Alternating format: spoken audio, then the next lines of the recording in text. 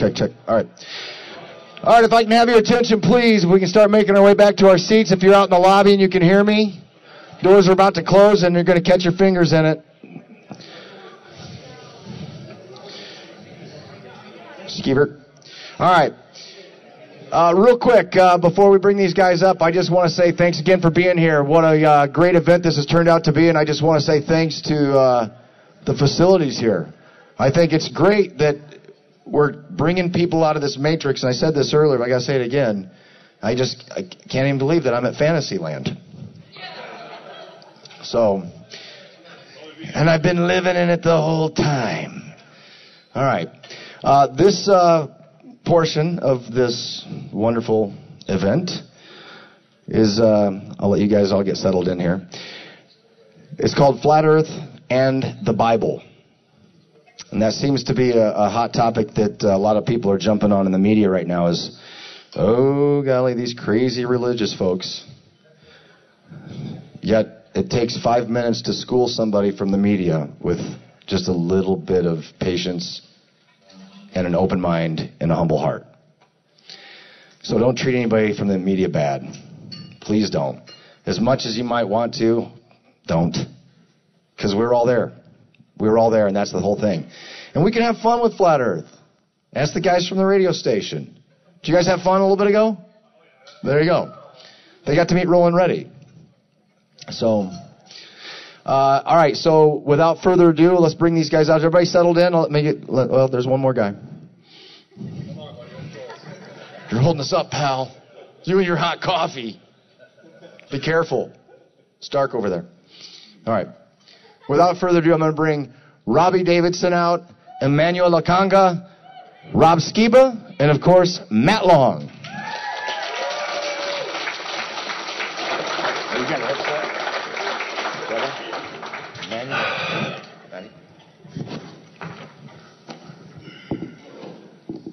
All right, this is Flat Earth and the Bible panel. And this, obviously, when it comes down to this Q&A, we're going to have some discussions, and later on we're going to open it up to you to kind of go further in. But I thought it was interesting and amazing that we've got complete different stories here. And I thought I would start by going into, with Rob Skiba.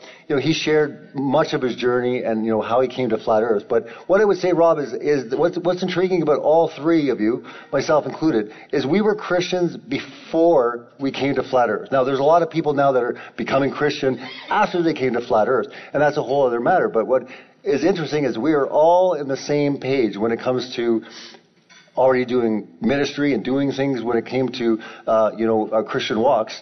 But how would you say things change? And I'm not talking about how it was more about with your relationship when it came to the Creator. Can maybe go into detail on what that pivotal, not the change about, what happened on the outside, the attacks, so we've gone through that. I think people will recognize that. But what really changed in your relationship with God?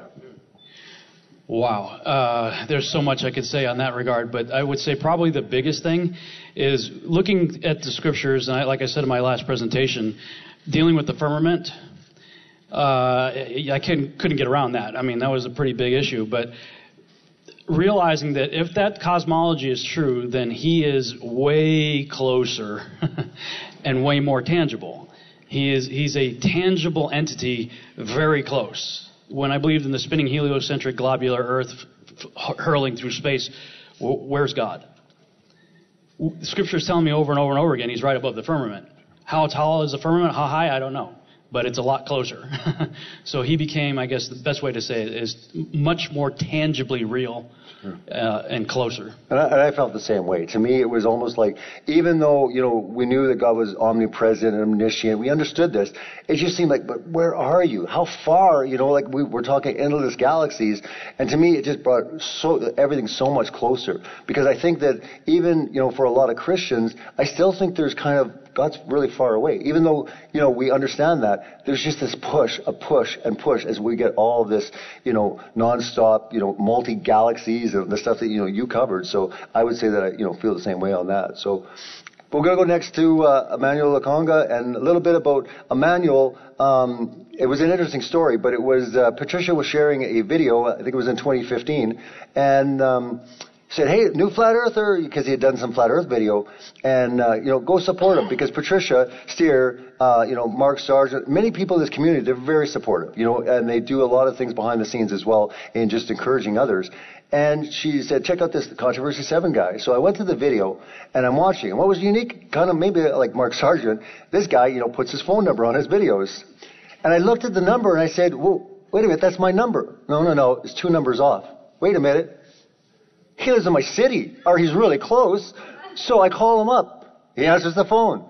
And I said, hey, man. He said, hey, where do you live? He goes, Canada. I'm like, I know Canada. Where do you live, right? So he went on to say, and we kind of had a good laugh on it. But, when I looked at him, he was on YouTube for 6-7 years. He was, a very big channel at the time. And all of a sudden he's coming out with it, and he's like in my city. So for me, really, when it came to who was my first real flat earther that I got to meet, it was Emmanuel Lakonga. And we, really hit it off. I remember when we went to Boston Pizza, and we sat there and we talked, and I'm just this little guy, and I'm like, whoa, like you're like, I forget, 60,000 subs. And I'm looking at his videos, and he's got videos in the 2, 3, 4 billion. He can tell the stories on that. But to me, it was absolutely incredible that here you are, and all of a sudden there was this just completely relationship that formed, and all of a sudden now we're doing a show together, Controversial Truth, and we put out a couple episodes on that. I was able to be at your wedding. You just recently got married, which was really exciting. So I just wanted to explain that, because I think a lot of people really don't know the connection, with Emmanuel and myself, and I'm going to let him share a little bit more about kind of his journey, basically on YouTube, but also into the topic that basically shocked a lot of people when he came out with it. Yeah. Is the microphone on? Oops, I guess technical difficulties. But my story was actually a very interesting one, because I was on YouTube doing things more. I was doing more exposés and talking about things on YouTube that basically exposes the industry, and also, focusing on biblical prophecies and prophetic events.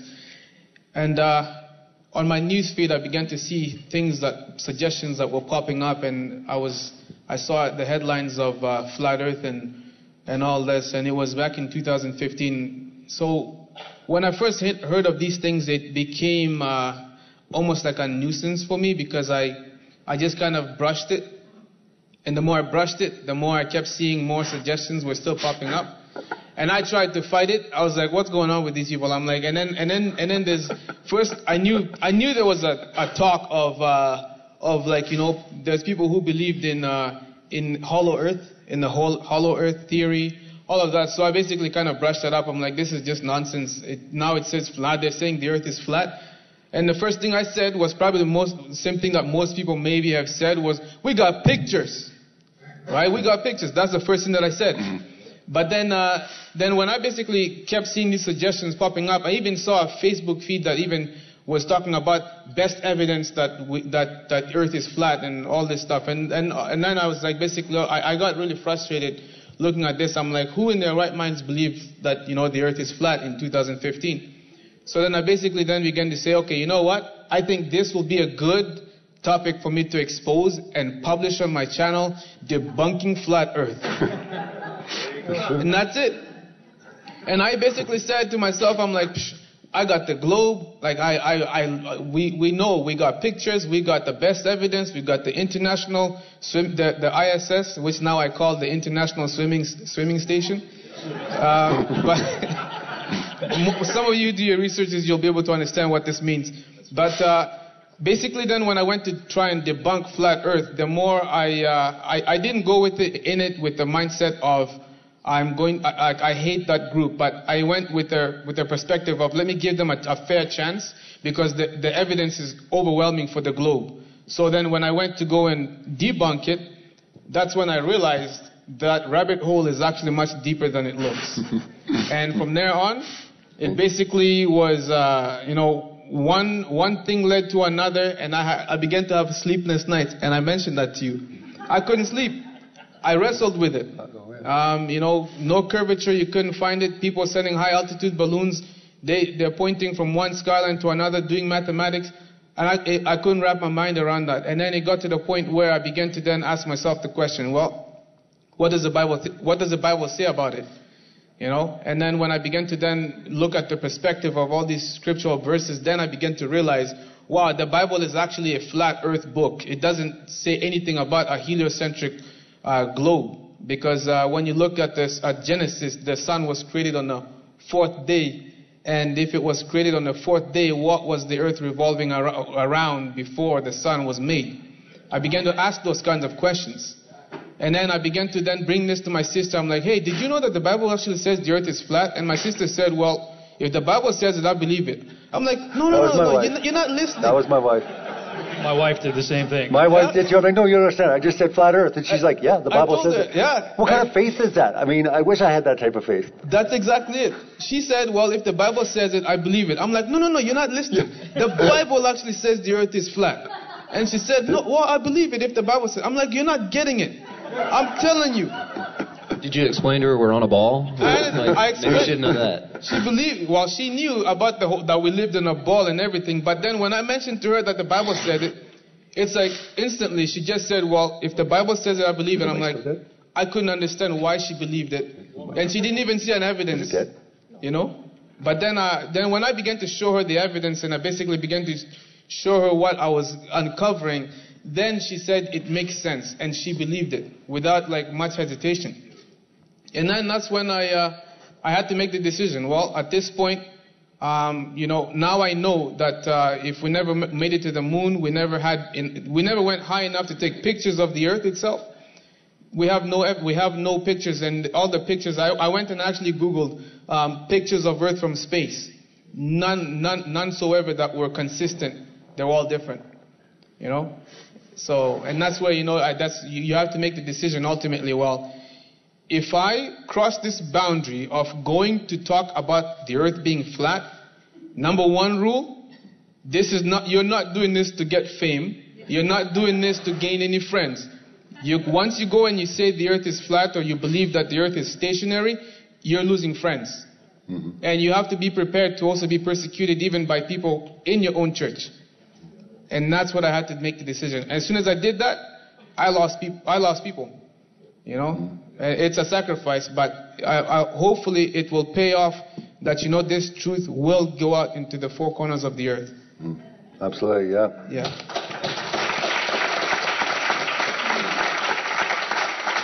Next, we've got Matt Long, and I was able to meet Matt Long in Texas for the first time. And I'll tell you, it's one thing that I keep on saying. I mean, in a very, very short time, he's been able to do remarkable things, and it's a real honor to know you and just to be part of your journey. But getting into that, when I'd asked Rob the connection and what it kind of did, what was it like for you as far as your relationship with God?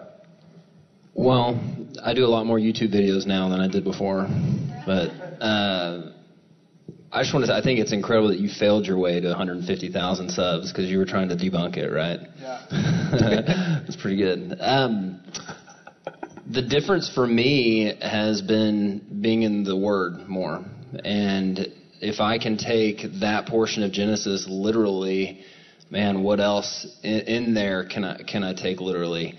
And I've spoken to some people about this, but I had an experience when I was in 7th grade where I know I was physically touched by Christ, like touched me on the back.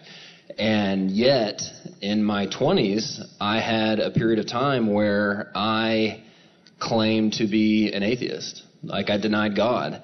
And the only difference between then and now is I'm in the Word a lot more now. And so it's amazing that someone who thinks he was literally physically touched by God while not being in the Word, being in science books and things like that, can be totally different. Sure. So it's, I would just say the amount of time spent in the Word and the value that it brings. Yeah, absolutely. I want to go back to Emmanuel because he didn't have an opportunity to really maybe share your journey, you know, getting to the point of being Christian. What were you like before? And I don't think anyone's really, you know, heard your journey when it comes to just your testimony, you know, kind of summing it up. Yeah. On a spiritual scale, I had to ask myself the question, because remember, it ties in with before going in and actually going to speak about this and actually claiming, that our existence actually fits that of the scriptures, what it did for me was I asked the question, well, if this is true, that the earth is a stationary, motionless, flat plane, then what it ultimately means is that we have a God who has not abandoned us. That's ultimately what it means. And at the same time, it also means that the Bible, and I mentioned this on the very first video that I published about flat earth, I said that the Bible has basically been proven to stand the test of time, and it passes the test. That is a strong testimony. And ultimately, this actually ended up making me see God now in a whole different perspective, because now I know that our Creator, He is actually close to us. And when there's a passage, I don't remember where the passage is, but it says that we are fearfully and wonderfully made. He knows even how much hair we have. He knows everything. He knows us when we're in the womb, before we were even born. He knew who we would be. He knows our future.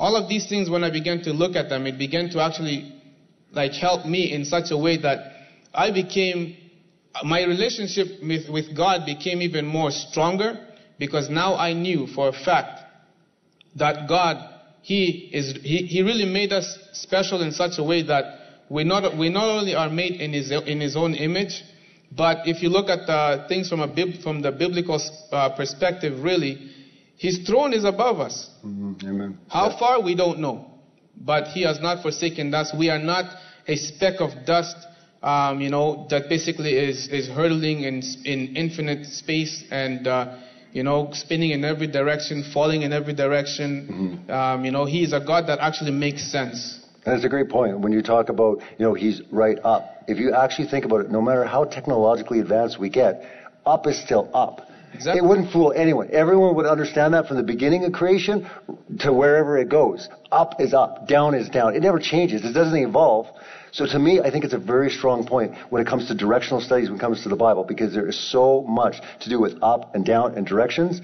And again, getting to the point of distorting the true creator of creation is even warping the idea of even understanding, well, where's up anymore? It's unbelievable, Matt. Yeah, and I just say it's a lot easier to go down than it is to go up. Exactly.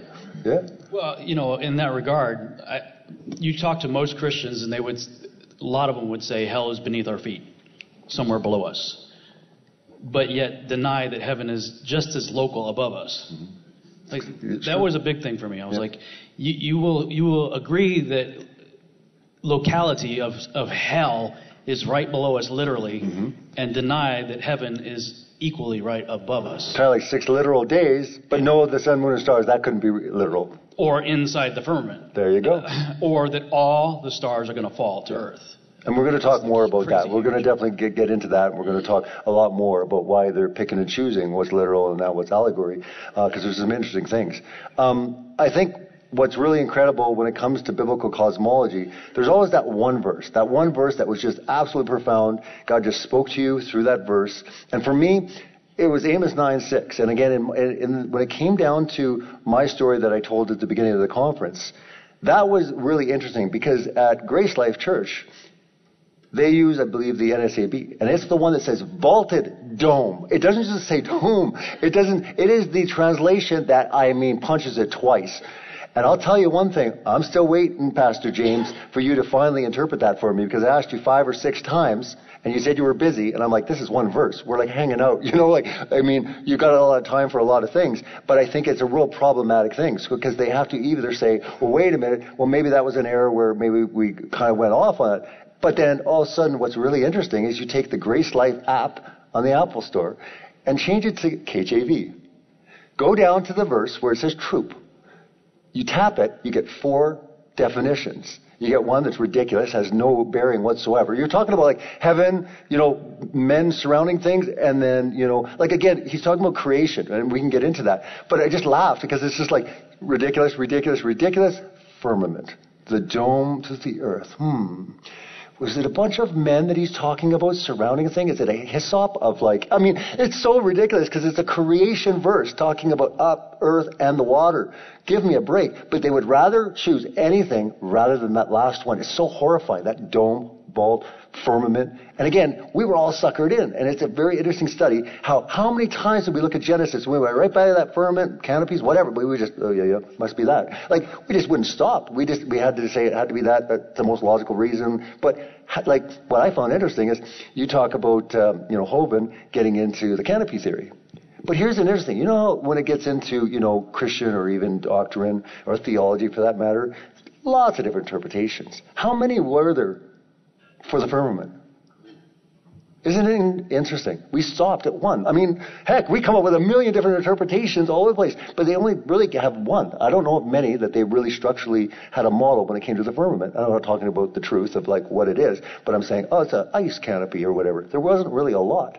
But yeah, for me, it was Amos 9:6, and it was particularly interesting because I was at the church where the translation at the time, and I'm not an ultimate, King James version only. I believe it's the best, but I do believe there's other versions out there. But for me, I was like, wow. I would love to hear how this, the interpretation of this. So, Rob, maybe you can explain kind of what that verse was for you, and why, and maybe go a little deeper on that. Well, yeah, it's interesting you mentioned Amos 9:6 because that ties into mine. Mine, as I mentioned in my presentation, was the firmament. You're not very far in Genesis 1, and you're confronted with this thing, the firmament. And I grew up in a King James only environment. I am not King James only. I study King James, but I'm a big advocate for parallel study Bibles where you have multiple versions you can compare and have a concordance so you can look at the Hebrew and Greek. And so I would see lots of other translations. Many of them would say firmament. Some are now saying expanse. And so I started looking into that. And of course, you got the Danny Faulkners and the others that wanted to say that the expanse is just air and gas and blah, blah, blah. But like I said in my presentation, the word doesn't support that. It's a hard, firm structure backed up by internal witnesses telling you the sky is firm. So that was a huge one for me. And like I said in my presentation, Kent Hovind, Karl Baugh, I subscribed to the canopy theory until you look down where it says he put the sun, moon, and stars in the firmament, not outside and around it. And I was like, wow, that's a game changer right there. And then when I got to Amos 9:6, and King James says troop. Mm-hmm. Now, the reason it does, and if you do look up those definitions, the word's used 3 or 4 times, something like that, in the Bible. And it basically, the word means knit together, tightly bundled together. That's why a bunch of hyssop or something, or a troop. I was in C Troop versus the 110th Air Cav when I was in the Army. So that's a tight-knit group of people. So, yes, you could use that word, but the context, as you said, is all about heaven and the structure of heaven. And after having Zen Garcia on my show, because apparently that verse drew his attention, and he went into it and started showing me why the NASB and some others talk about dome or vault or vaulted dome, like the double whammy. Yeah. And you're like, wow, that's the slam dunk verse right there saying that this thing is actually attached to the earth. That's why the word is used. And so if there's a dome and it's hard and it's attached to the earth, then everything is way smaller. And then when I look at verses like all the stars are going to fall from heaven, well, at that point I have to look. Isaiah, Yeshua, Peter, and John all said all the stars are going to fall. Somebody's lying. And I'm not prepared to say that it's Isaiah, Yeshua, Peter, or John. So Carl Sagan's out, Neil deGrasse is out.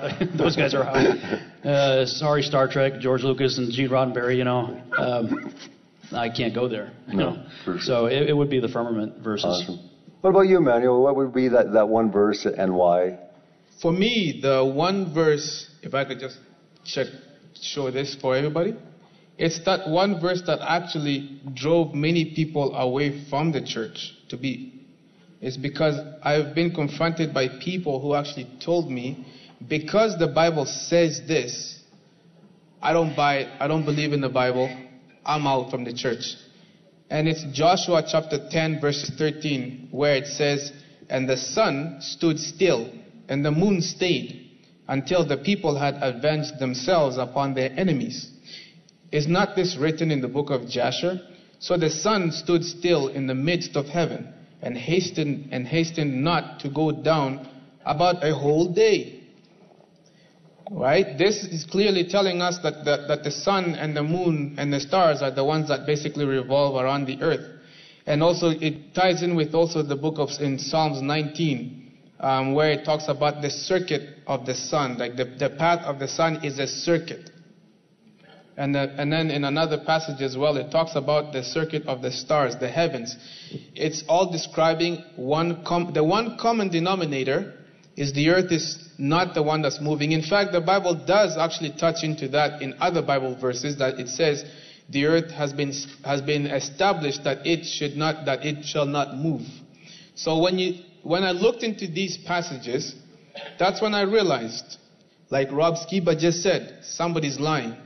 So then that's where you have to make the decision. Well, okay, if you believe that the Word of God is divine inspired, that means that it's perfect in its entirety. Yet, if you look at the cosmology of what we've been given, compare that with the Bible, they do not match up. Nothing adds up. Somebody is lying. So, is it the Lord our God? Because it is the Holy Spirit of God inspired holy men so that they can write these words. So if you believe that these words are written by God, then you have to decide whether He is lying or whether it's these are modern day scientists who are lying to you. Who?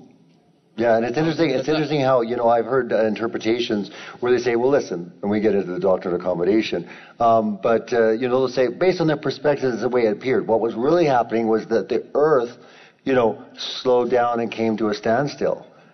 Right? They'll go that direction. But to them, it seemed that this was taking place. Only problem was, if that happens, the moon's still going. We got major problems if the earth just stopped, period. But then you got problems when it's going in reverse. I mean, we got all sorts of problems every which way. But, it's a very strong illustration that even if that were the case, and you're going to take that position and come at us with that, what are you going to do with the moon? Because even if the earth stops, that moon's still moving. Right? So again, you have a problem any which way. So, come to the text honest, because I'm seeing a lot of people, say, oh, it must be this and that. It was their perspective. And it's like, you got problems either way, right? Take it literal for what happened. And not to mention, they stopped over distinct places. It's a double whammy. When I see double whammies in Scripture, I'm like, it's like, how many times does he have to just be like, okay, when are you going to get it? How many times do I have to say this? So I find it incredibly interesting. But what do we... It even gets worse with the Hezekiah situation, because the sun goes backwards 10 degrees. Backwards. So that would mean, in standard cosmology, that the Earth stopped rotating, rotated backwards 10 degrees, and then spun back up to 1,000 miles an hour again. But they would rather go almost that way than just be like, maybe the Earth doesn't move. Like, unbelievable the amount of indoctrination and just clinging to science. And we'll get into this more, but yet they'll fight science in so many areas. So people can say what they want about us, but at least we're trying to be consistent right across the board. How can you say you're a church that you're going against a lot of, indoctrination when it comes to science, but yet you love science all over here, Again, so, we're just looking at it saying, look, the deception is a lot greater than just the biological sciences. But Matt, what was the verse that really did it for you, and why? Well, like Rob said, in the firmament was a big one for me, but also Isaiah 40:22, where it talks about the circle of the earth, and how Isaiah just so happens in chapter 22, I think 22:18, uses the Hebrew word for ball when talking about being tossed like a ball, and he could have said tossed like a rock, tossed like a stone. He could have used any word, but he used the word ball almost as if to give us a clue that when he uses the word circle in 40:22, there's a difference. Like Rob Skiba said, Google helps, right? And maybe there might be some people listening and in here they're kind of curious tonight, Rob. Maybe just give a condensed version of a presentation on the difference between a ball and a circle. Google it. You're going to be amazed at what you see. You got a phone, right? Yeah. Google it, and you will see the difference quickly. And just to elaborate a little bit on the accommodation thing, where it's talking about these guys were writing during a time of what they understood. Well, what does it mean when they said, and then God said? Yeah, right. That's a problem, right? When God said to Job, "Where were you when I laid the foundations of the earth?" That's it. I don't really have an explanation for that. And remember, I don't remember that verse 100% how it went, but It was talking about how he encompassed. He made a compass. Inscribed a circle. Yes, he inscribed I'm speaking to the King James, from the King James version. He inscribed the circle in the face of the deep. You're talking about that verse. Yeah, how do you do that with a ball? So, and that's the thing, like, to encompass is to inscribe a circle. So that definitely, when you look at that there, the Bible writers of the time, if we were to just say, okay, if we were to say, no, they were writing, when they wrote to a circle, it means a ball. You should be able to see also a reflection of the ball cosmology throughout the other civilizations as well and other religions. But what you see is a common factor, and that is the earth is either circular, and there's some type of a boundary, some type of a shielding on top of it. And even when you go to look at the Egyptians, they even have those I don't remember which deities they are that basically kind of sky god Nut. That's it. Was an Egyptian. That's it.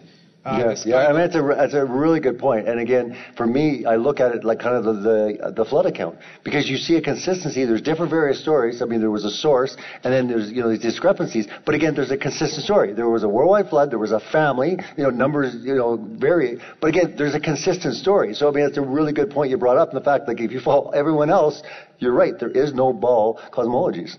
Well, and the interesting thing about talking about inscribing a circle on the face of the deep, there's another area, I can't remember if it's Job or Isaiah, but it talks about the face of the deep being frozen. And you can absolutely inscribe a circle on something that's frozen. And, everyone talks about the puddle, right? And then kind of melted out with the sun. But that was one that bothered me for a little bit. But then when I went and saw it, I was like, man, that's crazy. And to think that the edges are potentially still frozen, and that's the face of the deep is pretty crazy. Yeah. Yeah. Mm-hmm. Yeah. Yeah, and I mean it's just absolutely an incredible thing. I mean, but again, we've all been in this flat Earth for good 2 years. But again, when it comes to this last year, there's been an incredible surge, I would say, of theologians gone wild, as Rob Skiba likes to put it. And again, I think it's a great illustration, because what is going on? And I think this is a good time to talk about just what's going on in so many areas. I mean, we're seeing it. At first, when we got into this, we saw this, but it seems that there's a conceited effort of just going off the rails with this. And again, it was almost like the media attention coming in for 20 minutes, and they're like, "Go write our story. We got enough." It's like you didn't get anything, but it's like the same kind of reaction. It's like, the anger is building and stuff. It's like, what is it? I get it all the time. It's like, oh, it's no big deal. It's no big deal. And what is this going on? Don't at least admit this is a big deal. So, I mean, Rob coined the phrase when it came to theologians gone wild. I think you're on series 3. You got part 3. You're part 4. So watch the whole series, because it escalates. It gets crazier. So what do you honestly think's going on? Let's tie it all around, cosmology, flat Earth, literal, Mandela effect, if you want to go there. Yeah, sure. Okay. So I start talking about this stuff, and I'm just a dude reading books, right? I'm just out there making videos, and people start watching them. And what happened for me, like I mentioned earlier, I was already on the public scene, doing a lot of traveling the world, talking about other subjects.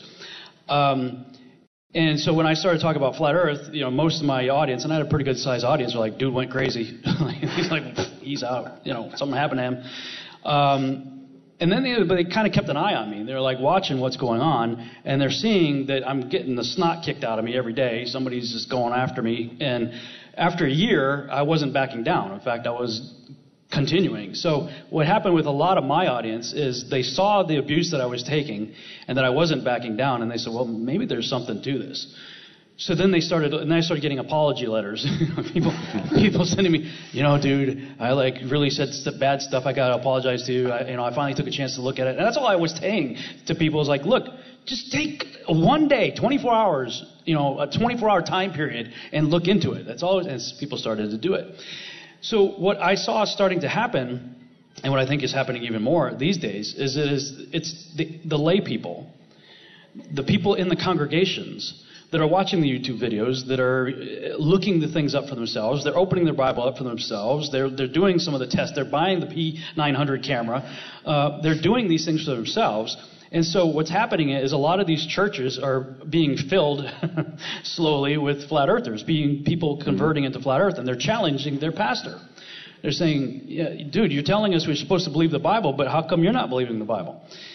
And it's gotten to the point now where I know some churches are probably coming up on 50% flat earthers, and it's causing problems. So these guys are basically saying, we got to shut these guys up.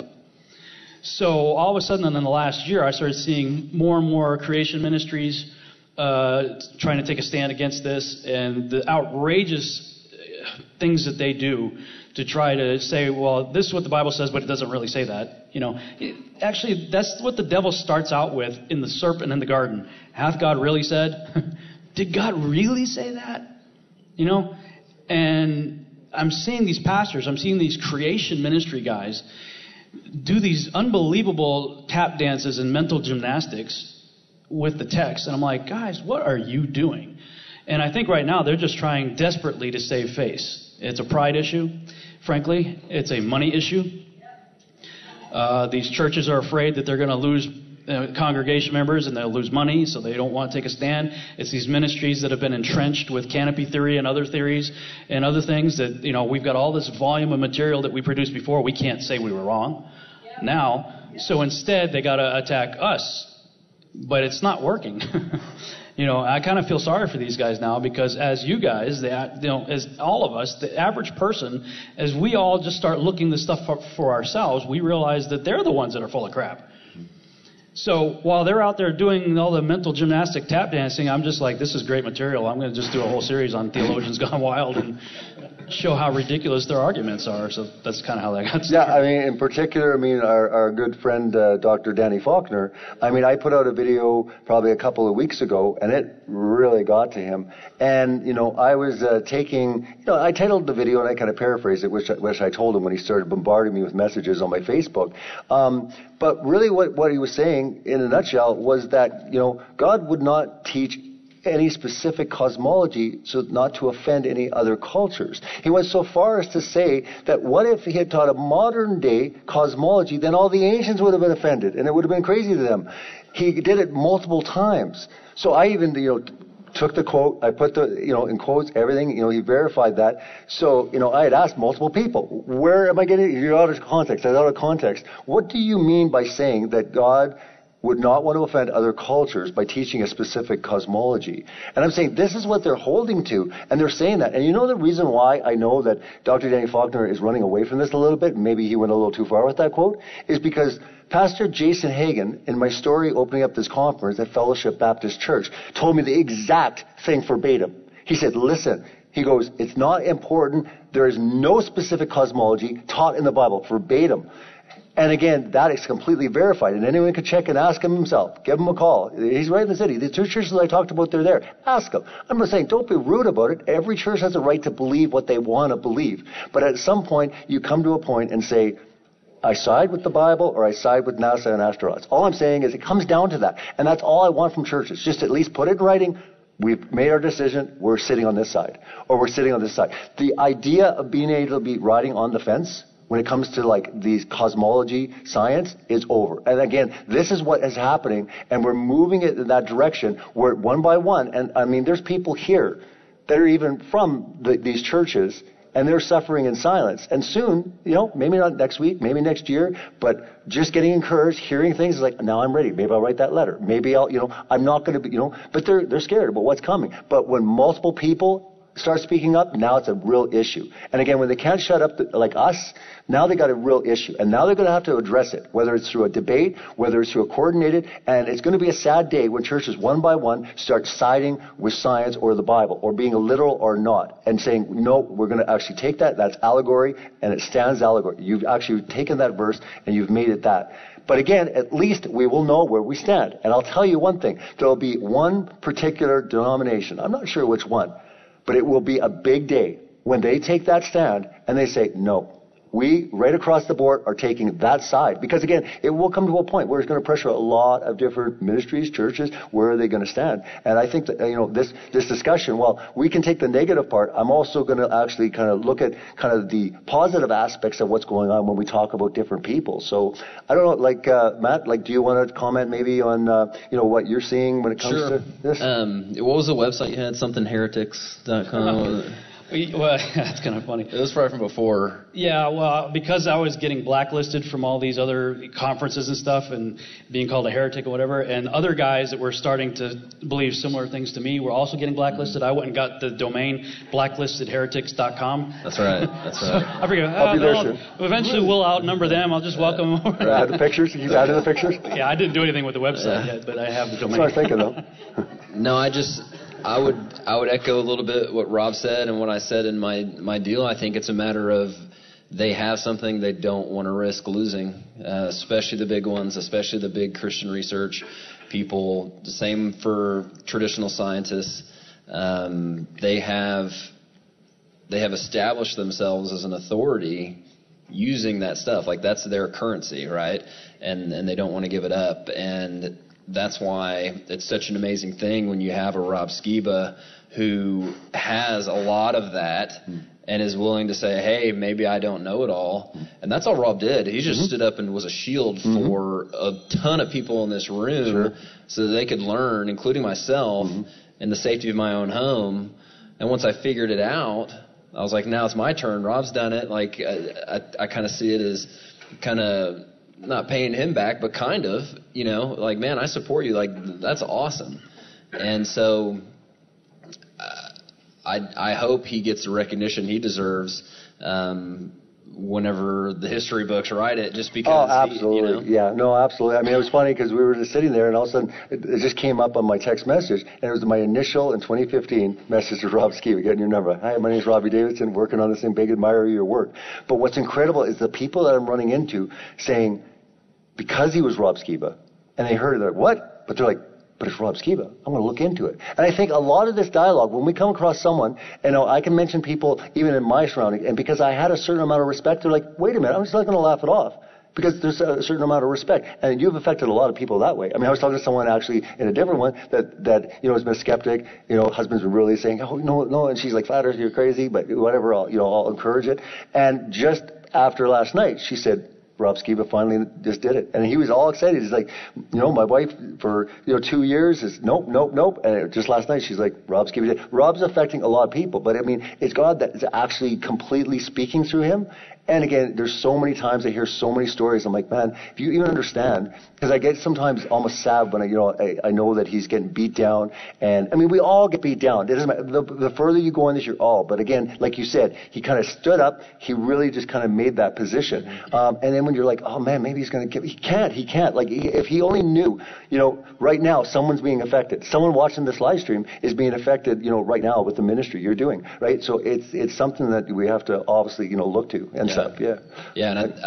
And another thought that talking about like history books and how I forget who you were talking about earlier, the philosopher, but he was basically just like a cracked out Satanist.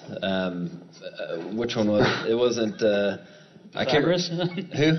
Pythagoras? Yeah, just so cracked out Satanist. Cracked out Satanist, and so I was thinking like if this movement is squashed, like. Let's get those domains. Let's just get them all, 200 years, I figure like 200 years from now, like say this is all squashed and like the history books are talking about the great philosopher like PewDiePie or something like that, and people are like, yeah, he was a revolutionary, and, all these people followed him. Anyways. What about you, like Emmanuel? Like, I mean, obviously, with your church and stuff, and I know that, some people know of the channel and stuff, and, where have you been with that journey? And like, I think I asked you at one point, I said, if they ever came to you, because you knew my story, I told you that, but an ultimatum, how would you take that? Would you kind of be like, oh, or would you be like, whatever, and it was just one of those things where I'd be curious to know, in your world, what are you kind of experiencing, or what do you think is happening? Well, the thing is, first you have to, once you make that decision of, I know I'm going to be persecuted for standing up for this truth, then, with that kind of mindset, you'll be prepared to handle the heat that comes with it. God will not give you more than what you can handle. That's found in the scriptures as well. You're not given according to what you cannot be able to bear. So I've been able to come across even I spoke to a few people at my church. I am primarily, I will put this out there, I am primarily a Seventh-day Adventist Christian. And so Thank you. I do know that this is something that, even in my church, they don't talk about these kinds of messages. And these are things that, everybody hushes away from, and then they say, you know what, let's not get too distracted by this. But here's the thing, this is an important thing to bring out there, because if this message is bringing people, unbelievers, I'm talking people who are atheists, if this is able to draw them to the scriptures and actually say, wow, I thought I was a descendant of a monkey, and I thought that I was related to that baboon or this. If this thing can actually get them to come away from that and say, whoa, you mean to tell me that I've been living in a matrix the entire time? And whoa, you mean to tell me that our reality is actually confirmed by the scriptures? And it draws them to Jesus Christ at the end of the day? Why push this away? It's one of those things that I did bring to a few people in my church, and first reaction, they laughed at me. It's one of the things that they laughed at me, and I said, hey, you know what? First of all, just before you laugh, before you further say this is nonsense and you back away from it, you have to ask the question: what would make pilots, engineers, and people who actually even like geologists and people who actually have studied a lot of things? I primarily am an engineer. I am a power engineer, and I also am a journeyman in an HVAC trade. We had to study all of these things. We had to study all the things about physics. In engineering, physics is a big thing, and you have to know what gravity is. You have to know what all of these things are. So yes, you just have to ask the question, well, what would make so many different people who are actually educated to come into this movement and actually say, listen, our whole reality has been it's been nothing but a sham, really. We've been living off of the tube. What you see on TV, that's basically what is dictating to you what reality is. But it's been propaganda that's been fed to you from childhood, and you grew up believing, oh, this is not. Oh, yes, in 1969 we landed on the moon, and what we did was we put mirrors on the moon, and we can be able to shoot. You can be able to prove that there. But prior to that, they were beaming laser to the moon and back prior to this whole 1969 moon landing in the first place. And so the thing that actually I began to, when I actually looked into this, I also found out, and I brought this to the attention of people also in my church, where I said, listen, if you look at the origin of heliocentrism, and you go to look at even Copernicus himself, what you will find interesting is he was a known occultist. Mm-hmm. And in fact, there's a Masonic lodge that is called the Copernicus Lodge, or Lodge Copernicus. I didn't make this up. If you go on Google, you can find this. Anybody can find this out there. Isaac Newton.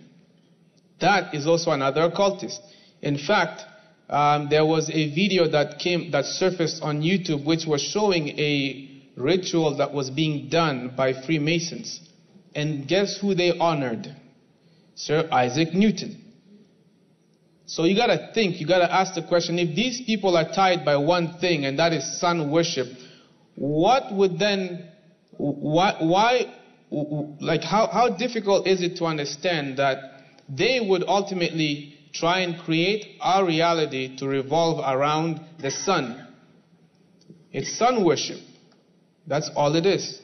Yeah, I mean, it's a good point, because like I said, you got the Egyptians, you got the Greeks. I mean, you see a consistency with the occultism getting the sun. And, Exactly. you know, you got Ra. You know, so again, while I don't go so far as saying if someone believes in heliocentrism, they're sun worshippers, it's striking to see that nothing new happens under the sun. Exactly. The stuff that was going on Babylonian, it's happening in a different package. Could it be? You know, and I think you bring up a really good point as well when it comes to bringing up the occultic nature of whether it's NASA and the space agencies getting into these great pivotal men of, you know, Pythagoras, you know, and Aristophanes. And when you actually start digging into it, you're like, whoa, wait a minute. Like, these guys all have pretty shady connections with the mystery schools and all these sort of things.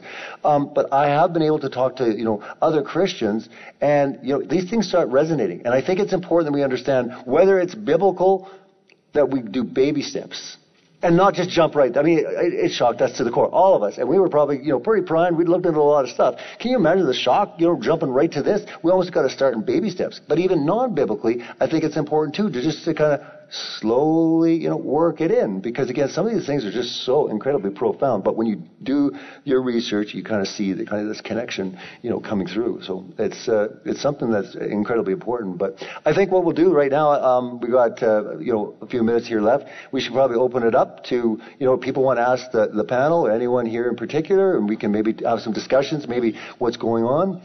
You know, maybe questions you have, what you're seeing. Again, we're seeing a lot, and we're kind of, you know, talking amongst each other, and we're formulating plans to kind of move forward and do things, you know, the best we can. But again, you know, if there's certain things that you know, you want to know and you want to ask, this is probably the best time to do it. What do we got, John, for time? I was going to do Donahue style, so you just pick who you want, and I'll take the mic to them. 20. Good. Yeah. Can we put up the lights a little bit so I can see who has? Jared, get those lights. You can bring those up a bit, and I'll try to see. Like, okay, we got one in the back right here. All right.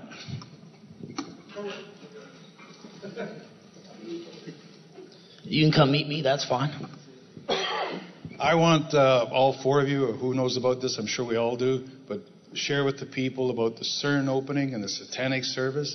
Share with them the Satan statue in Detroit. Share with them the stuff that has eaten people alive. Please. I can't really hear it, but like maybe, you know, maybe just we'll get one person. Just take one person. Did you hear it? The question was about CERN in Switzerland. How many of you are familiar with that? Opening ceremony? Oh, yes, the opening ceremony. Okay, well, quite a bit of people are familiar with that there. They were doing basically this, since when was it so significant that you have to do a bizarre ceremony when you've opened up a tunnel? That's all they did was when they opened the tunnel in Switzerland, they then ended up basically doing a bizarre satanic ritual. And there's I think it's the statue of Shiva. Yeah. Yes, it was outside. Yeah. Yeah, the statue of the Shiva. god of destruction. Yeah. And Shiva in Eastern mysticism is a god of destruction. And the dance that they were doing was actually a dance that was it's a ritualistic dance that points to the god of destruction. So why would they do those kinds of dances? Exactly, and this is science. It's right. They get to religion and they're going, but what religions are they going towards is even more profound sometimes, right? But it's a good point, absolutely. Well, yeah, but in ancient times, the area where CERN is located today was a town called Apollonicum, which was a center for Apollo worship. And it all goes back to Apollo. I mean, everything's Apollo program. It's all, Apollo is a sun god, right?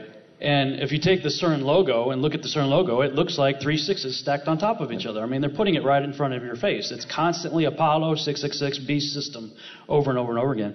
My take on that, and they're being very open and honest about it. I mean, you listen to these scientists talk about, yeah, you know, we're opening up gateways and portals and maybe we'll see stuff come in or whatever. And you're like, whoa, what are you talking about, man? And these are people who believe that we got here as a result of a Big Bang.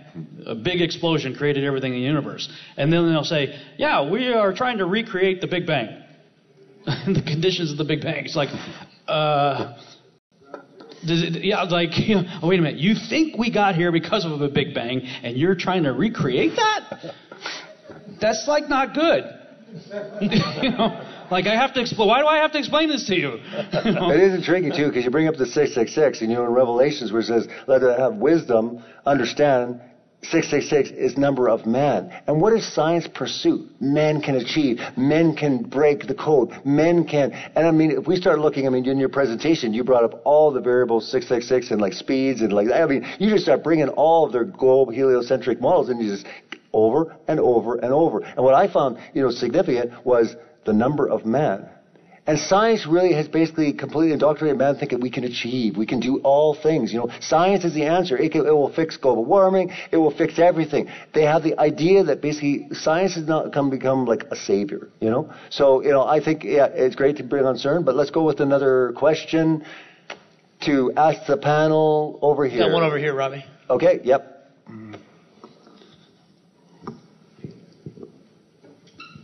Hi, my name's Guy.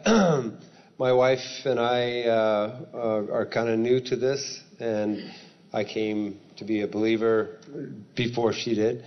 I actually got plummeted with 1,000 questions on the way here, which I really couldn't answer all. So one of the questions she asked was, how do you explain meteor showers? I think we're supposed to have something like that going on right now. And also, I've been trying to find the Bible verse in the book of Revelations that actually says flat plateau. I can't remember where that is found. And God bless you all. Thanks.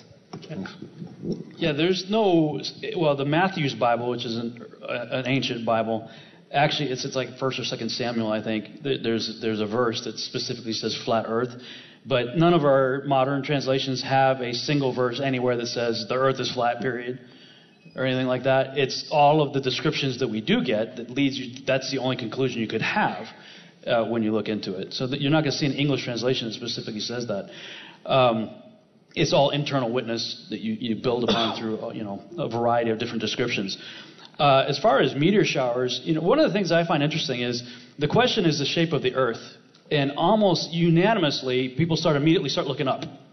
Like, wait. The topic is, what is the shape of the earth? And they want, well, how does the sunset work? How does the moon work? What's the lunar eclipse? What is I'm like, wait, let's figure this out first.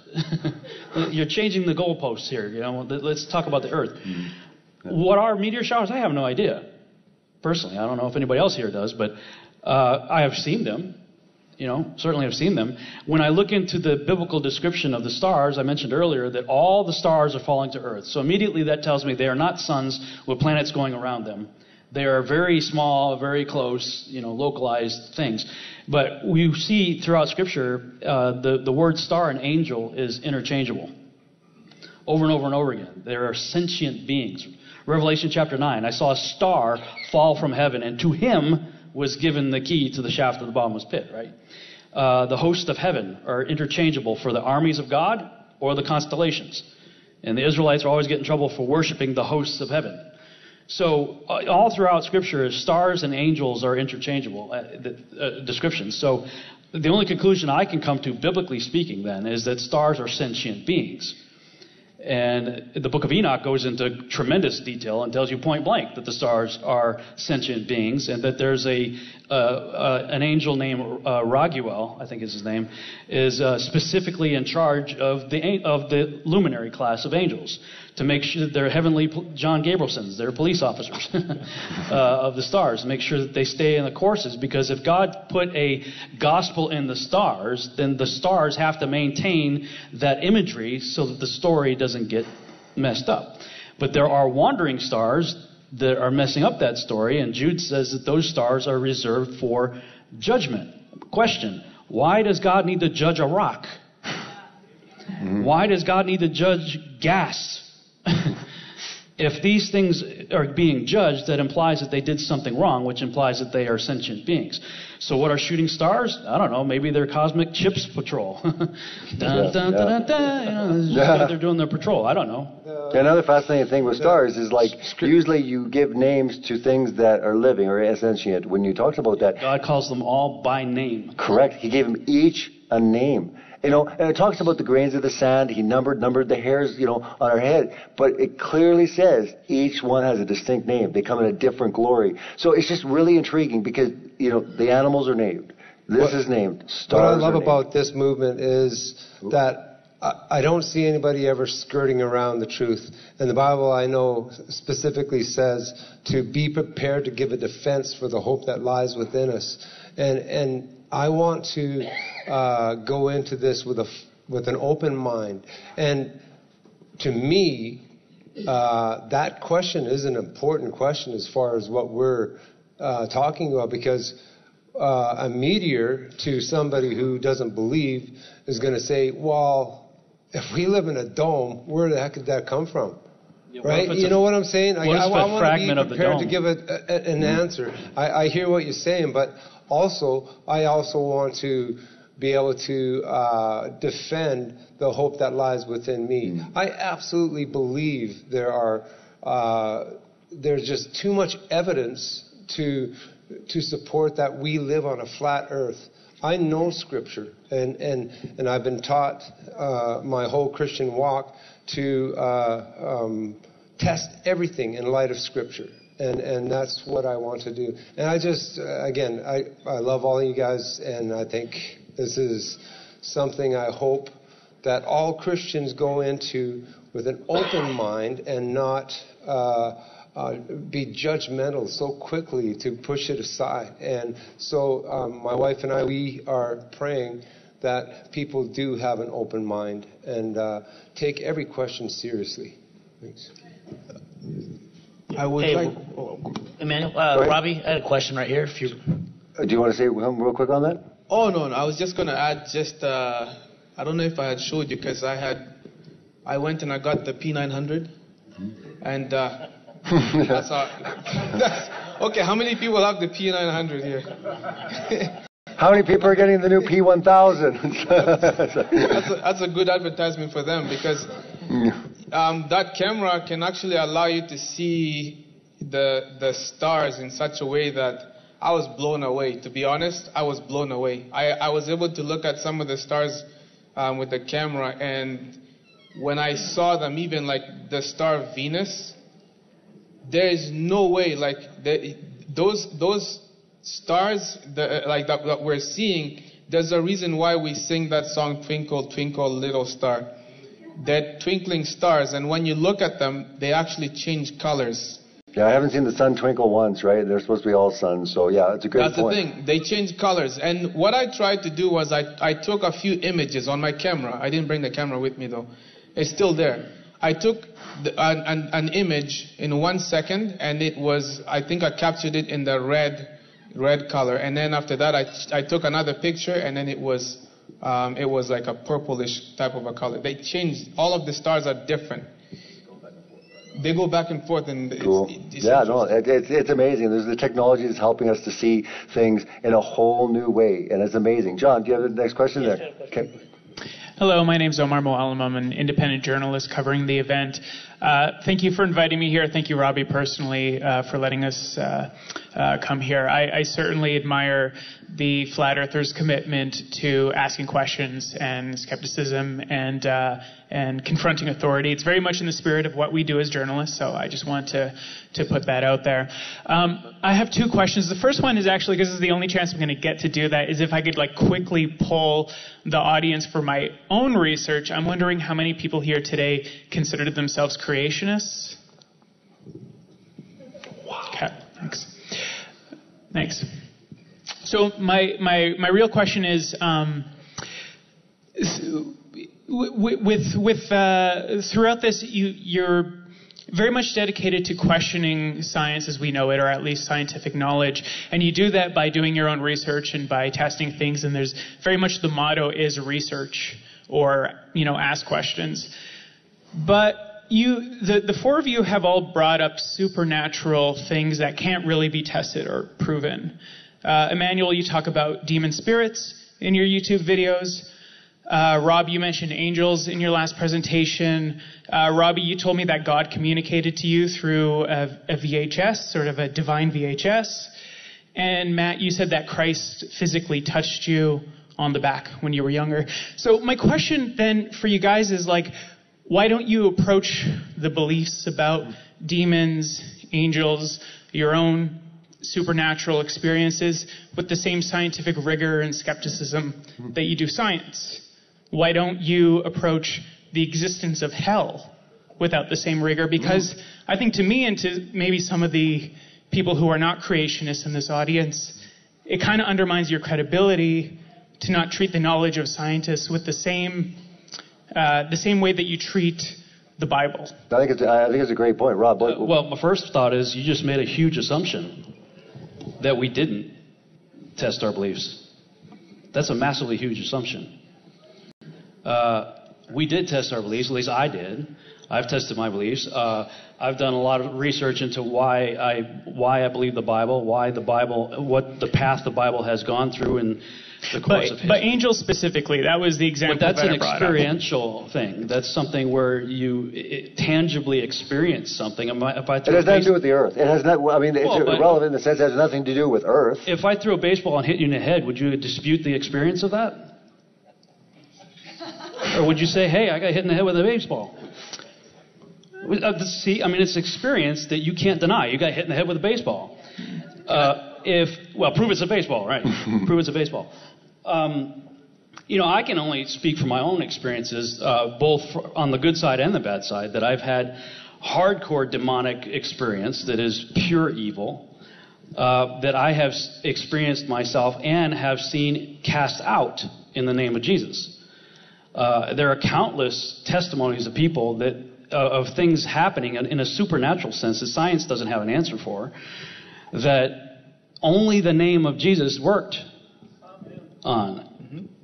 So, I mean, what do you do with that? You see it with your own eyes. You feel it with your own senses. Do you deny it or do you accept it? Well, something just happened. I'll ask a question. Let's say me and you went shopping and I bought an apple. And then just one apple.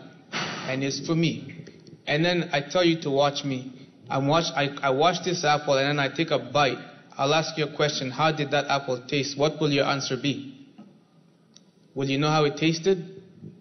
No. That's because you need to taste it for yourself. To be able to understand that it really tastes good or, this apple tastes kind of, So, me personally, I've had numerous amount of experience before. In fact, I actually was one of those who tried to run away from the gospel a few times. I tried to run away from it. I actually wanted to be a rapper. Trust me, I wanted to be a rapper. Glad that went down the drain. And then after that, I actually wanted to be a music producer. I wanted to be the next Dr. Dre. That was my motto. I was the next Dre is what I called myself. But that was all foolishness because I was trying to do things to actually fit in with the rest of the world around me. I wanted to be the same like everybody else. But I've had several experiences. I used to be a gamer. And when I played those video games, the violent video games, I experienced things even at night. Because there were times when I went to sleep, and then the game station would turn on at the exact same time. And this is not a game that just turns on by itself, even for updates. You gotta go and physically press the button to turn it on. I've had several experiences in which I know for a fact that we are not even, you might look around you and you might see that this is all you see.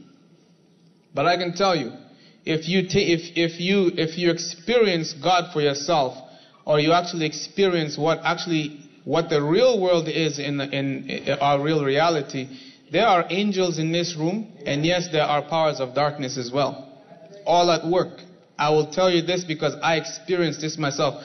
I heard an audible voice that did not want me to pray because I was struggling before with certain temptation. Something came up, and as I started to pray for the name of Jesus Christ, I heard an audible voice that actually was afraid of the prayer.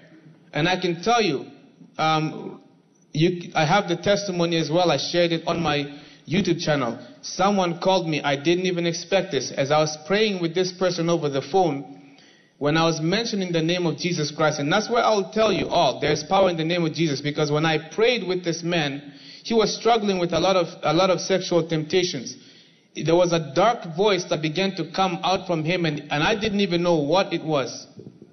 So these things are real. I didn't even expect anything like that. People automatically think that, the minute you talk about angels and demons and that spirits are real, you're wearing a tinfoil hat and you're not rationalizing things. I tried to rationalize it before. But for how long will you rationalize these things before you realize, wait, there's something going on here that I'm not looking into? Yeah, there's some things, obviously, that science cannot settle. And again, you can come at it and say, well, that doesn't apply the scientific method, but there is definite aspects there. Matt, do you want to say? Yeah, we got to wrap this up real quick. Sure. I just think, if you close your eyes and you ask someone to touch you and you feel a hand on your back, I don't think you're supposed to deny your senses. And I think your question also, which I appreciate your question, it's a good question. It also comes from the standpoint that I think you're assuming that science has a better track record than the Bible, which talks about spiritual things, which I don't think is the case when you just look at the number of editions of science books and where it's come from. Yet we're still in the first edition of the Bible, which is to be clear, that's not what I'm trying to say. I just detect a double standard. Well, I want to bring up one. It's a double standard because you're making an assumption. You start out with we didn't test these things, which is false. I can't speak for everybody up here, but I've struggled through many things in my life, questioning my faith, questioning the Bible, lots of things. But I was a missionary for 6.5 years, and I saw stuff. I saw people get healed that defies all scientific explanation, supernatural healing in the name of Jesus. There are lots of things that you start with a preconceived bias of saying you guys have a double standard and you're not testing these things without knowing anything about any of us. But I would also say that physical science is limited to physical things. Sure, well, absolutely. And when you see something in the spiritual take place, you have to say there's something beyond science. But you did bring up a good one. I want to bring this up. On the flip side, you did bring up why are we applying the scrutiny and the scientific method trying to prove hell? And again, it's very, very simple. They tried. They can only go 8 miles. Okay? So you know what? They've done it for us. We can't go. We can't prove it. And yet they'll tell us all the layers of the earth. Again, a lot of stuff that's taught is not science. It's theories of men. There was some interesting stuff that they supposedly had recorded when they were down that deep. Very interesting stuff. And if you're squeamish, I would invite you to look up what that sounded like. So the fact of the matter is we would go that direction. Again, look it up. The furthest that man has been able to drill is 8 miles. Look at basically the dimensions. How do they know anything? Again, it's speculation, it's theories, and yet, when someone understands how little they can do, and yet they have all the knowledge of what's at the core, come on, that's not science. You're moving away from the true scientific method. But we got to wrap this up. But I wanted to just have each of you be able to, because we're going to have people that are skeptical. We've done this whole panel, and again, understand that this is the Bible panel. The next one up after the break will be the non-religious panel. You can ask all the questions. No Bible if you don't want anything. Rob will even answer non-Bible questions, absolutely. He'll be on that. So I want to just leave it with this because I think it's important. We've addressed a lot of people that, might be Christians or Christians or believing in the Bible. But let's just leave off with one big thing. If you're going to say a quick 2-3 minute thing to someone that says, yeah, man, I don't believe in the Bible. Why should I even take you guys seriously when you bring up the Bible? If anything, I don't think you guys should bring up the Bible at all in the investigation on the true creation. What would you say, Rob? Yeah, I hear that a lot, and with this movement or whatever you call it, we do in these conferences, and sometimes there's complaints that, hey, I spent however much money to attend a conference, I didn't come for a Bible revival meeting. It's a legitimate complaint, I get it. But the simple fact of the matter is, when people in the Army, they used to say there's no atheist in a foxhole. Well, there's no atheist in a terrarium either. It's a good point. I wanted to bring that up. You brought that up. Sorry to interject. But I'm curious, because I've had media say this. Is there anyone here that believes in flat earth that's an atheist? Is there anyone? Okay, there is one. Good. I want to talk to you afterwards, because I've been waiting a long time to talk to a flat earther that's 100% atheist. Or two? Good. Because come to me afterwards. The alternative, if you understand the earth is flat, and especially if you believe it's an enclosed world system, then your only default is to say the aliens did it. So you've just substituted God for aliens. But then who created the aliens? And then who, like, you still have this, either it's an accident, there's no created or intelligent design, it's just, So anyways, that's interesting. I definitely want to talk to you later. But yeah, again, it's for the skeptics are saying, but why should I take the Bible serious? Again, when we get into apologetics, why in the world are we even talking about the Bible? I tell people don't believe a thing I say anyway. Yeah. Don't believe me. I'm just sharing with you what my experience is, and I'm always telling you to go test your belief. That's what look, okay, you don't believe it, fine, but test it. Don't just tell me I don't believe the Bible. Go research it. Like, go out and test it. If you guys want to talk about empirical evidence, well, I heard people all the time say, well, you never test your faith, you never test it. How do you know that? I've spent a lot of time testing my faith. Believe me. And there are other people throughout history, and some fairly recent guys, C.S. Lewis and what's his name? The evidence demands a verdict. Josh McDowell. Yep. And there are other guys out there who started out as hardcore atheists. Same thing. I'm going to go prove this wrong, right? Oh, I'm a convert, and by the way, I'm writing lots of books now on Christian apologetics. Case for Christ. Another example. Case for Christ. Look, don't just say you don't believe it. Go out and test it. That's what this whole thing is about. I mean, that's why I have my website, testingtheglobe.com, because that's what I was doing, is testing what I thought I believed about the globe. And I would say the same thing about religion and Emmanuel, what would you say to someone that's just basically like, man, religion, give me a break. Like, what would be your parting words to someone that's just basically a skeptic, like, what he about said. the Bible? End of story. All right. Gravity, just joking. No, I would, ultimately, honestly, I think it would be, when you share your testimony, when you share your personal, I don't like to just tell people, okay, hey, believe the Bible because the Bible is the Word of God, end of story, drop the mic, that's gravity too. No. Ultimately, I'm joking.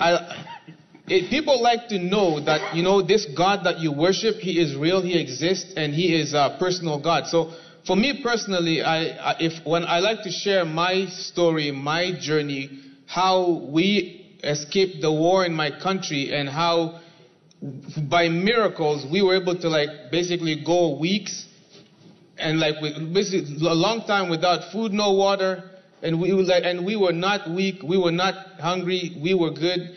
There's so many things I can tell, but I can tell you for a fact there is a God. By sharing my personal experience, then, that's ultimately, I think, the best route to go about it. I don't like to just tell people to believe something without testing it themselves. It's best ultimately, and you can prove the Bible through world history. World history confirms the Bible 100%. You can go and look at world history, the prophetic events, all the kingdoms outlined in Daniel, Revelation, all of these things are exactly as how it was outlined in scriptures today. All the events happening today are all pointing us to the scriptures. That's what I'll just say. Yeah, exactly. I would look up, just type in Christian apologetics, and you're going to get a dose of stuff, because I was the biggest skeptic. I'm like, I just question every single thing. And again, like I said, go into it really critical. Try to prove that sucker, but you'd be surprised what you find. Matt?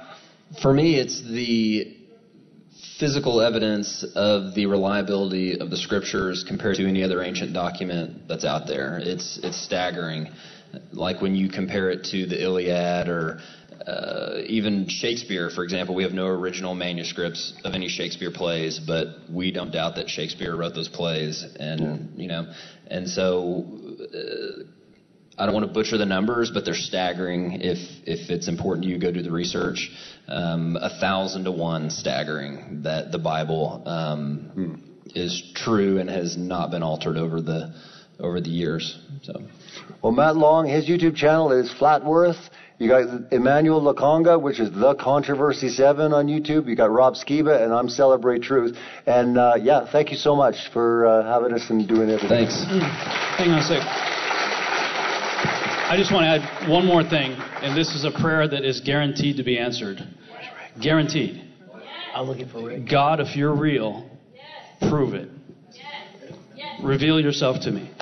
That's good. Yeah. It's all about a relationship. It's not about a book. It's all about a relationship. And he actually wants to have that relationship. All you got to do is ask. So if you're really skeptical, start asking that. Yeah. He actually likes skeptical people. Like, look at Thomas. Thomas, he actually embraces skeptical people. Go at him skeptical. Say, prove it. But be sincere. Give him at least more than a week. he likes to make you wait. Right, Rob?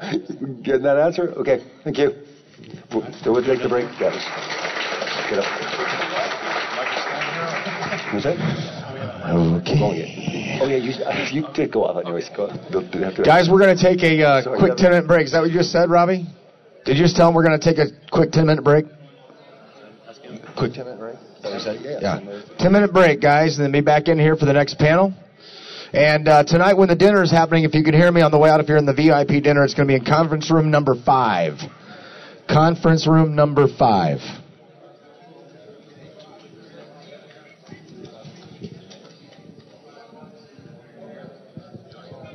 Do you guys want me to turn these off? Just leave them on? Okay.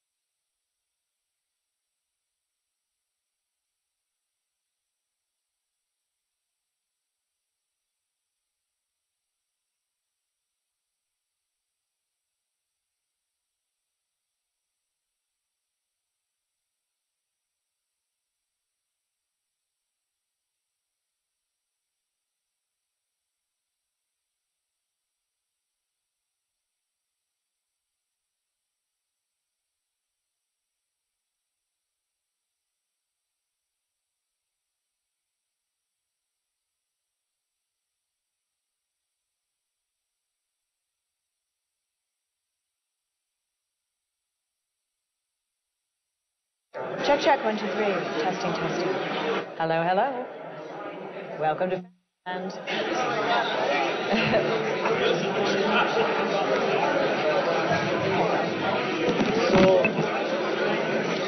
how many? Well, I don't know. Test, test, test. Because we don't have 5 mics. Testing, testing, 1, 2, 3. Chair number 2. Yay. I'll sit there and ask them all. Where do you want me? Bob can sit in the same place, right? Where do you want me? Here. I'm Ellen. Hey, I just got to talk to your daughter, right? Yeah. Yeah, she said you're here.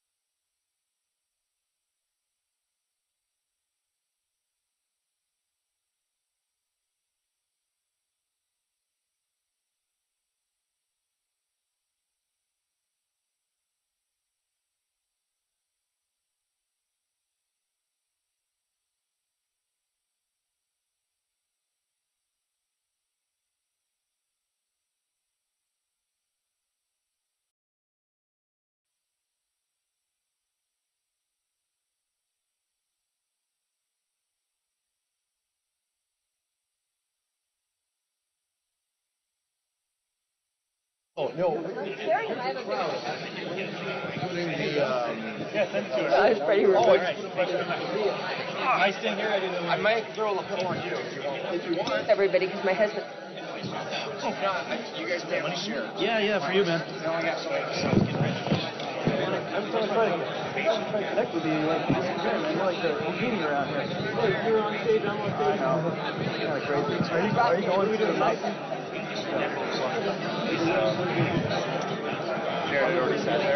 Oh, yeah, it's good. Initially, I was thinking one of the mics there, during setting them off. I hope all of our mics work.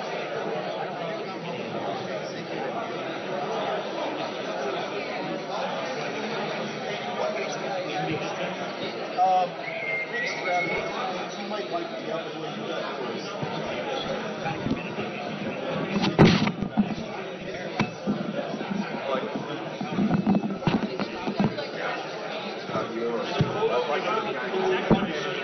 It's all right. Don't drive. Sorry, anyone monitoring the mic, I have to call.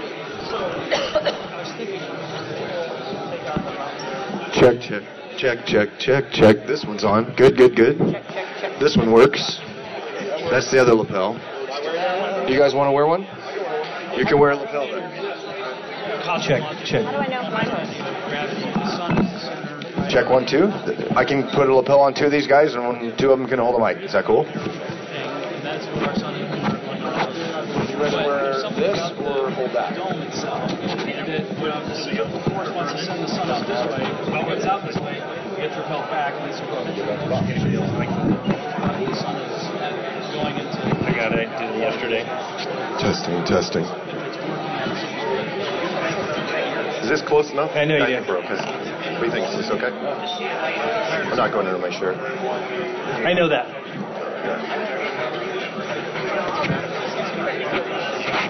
I think I should. I hope I was catching. I should research it. Yeah, I said, should I research it? No. Awesome. Like bumper stickers.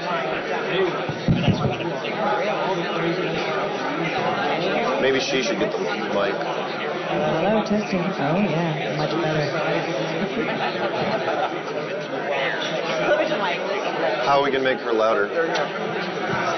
We will bring her levels up when she speaks. I feel like doing Or mic. a handheld. If I have a handheld, I can put it right in my mouth. Like that one.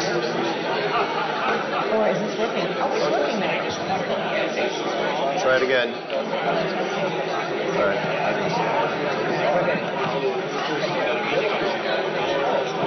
I'm good with whatever you want to do. All right, thank you. otherwise the closed. So how do we do the Mason sign again with our hands? What do we do with our hands? I'm just kidding. So how do we do the Make Mason? sure to make. Oh, you mean like are we doing this? Yeah, or... Just make sure not to do. What's that one? Yeah, I know. Yeah, don't do what I did. Yeah. Like I'm taking off in a flight. Right.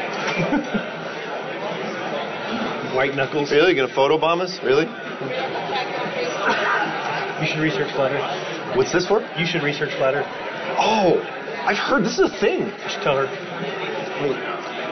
that's stupid. You should do it. Who gave you these? I don't know. Cammy just gave it to me. Oh. Hey, Mark, did I leave my water? Oh. No, that's good. Oh, you okay? Forget about it. I don't know if he's okay. Attention, everyone. I don't know if you're able to hear me or not, but if you're in the lobby or the anteroom, come on in and have a seat. We're going to start a panel Keep show. her in here. And the topic, believe it or not, is flat Earth. Research flat Earth. I'll wait a couple seconds till everyone comes and has a seat. We're kind of working out the sound issues. Are you dimming the lights for this? It's a little bright. Yeah, I am a little height-wise compared to all of you, and also... You're a little feedbacky. Yeah, I know if they crank up her levels anymore, she's gonna... Well, it's on my phone, it's 3:33, weirdly enough. Perfect time to start, right? Well, I've really enjoyed everything so far on day 2 of the Flat Earth Conference, and this is the first time I've ever been to Edmonton. I've been to other places in Canada, and really happy to be here.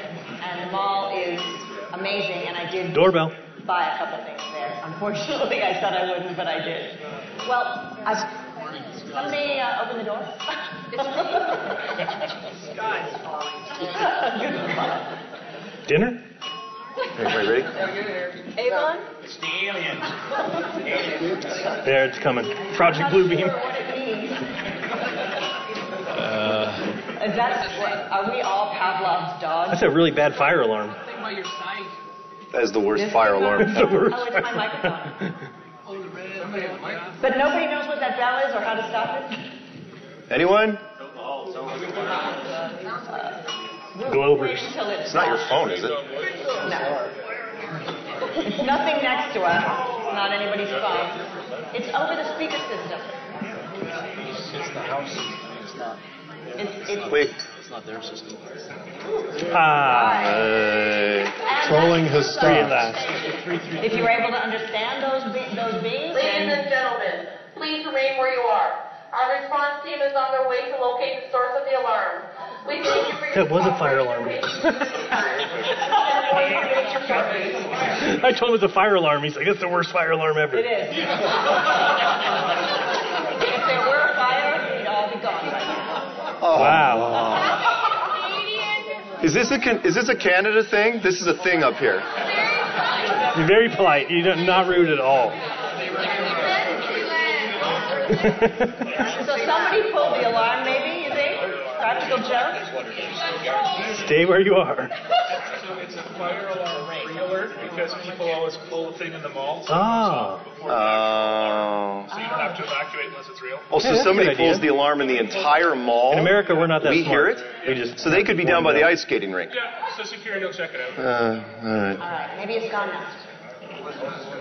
What does everyone think? A pre-alarm. Ladies and gentlemen, the bell sounds you have just heard as part of our first stage alarm system. Please remain where you are. Presently, our response team is on their way to locate the source of the alarm. Currently, look for any immediate danger to yourself. Please wait for further instructions from our communication system. We apologize for any inconvenience. So, what? In 1.7. So,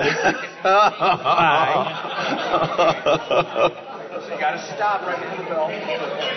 Go, Bob. if David Weiss was here, David Weiss would be saying it's conspiracy. The what? If David Weiss is here, it'd be Oh, he absolutely. Yeah. I guess we're all supposed to kiss.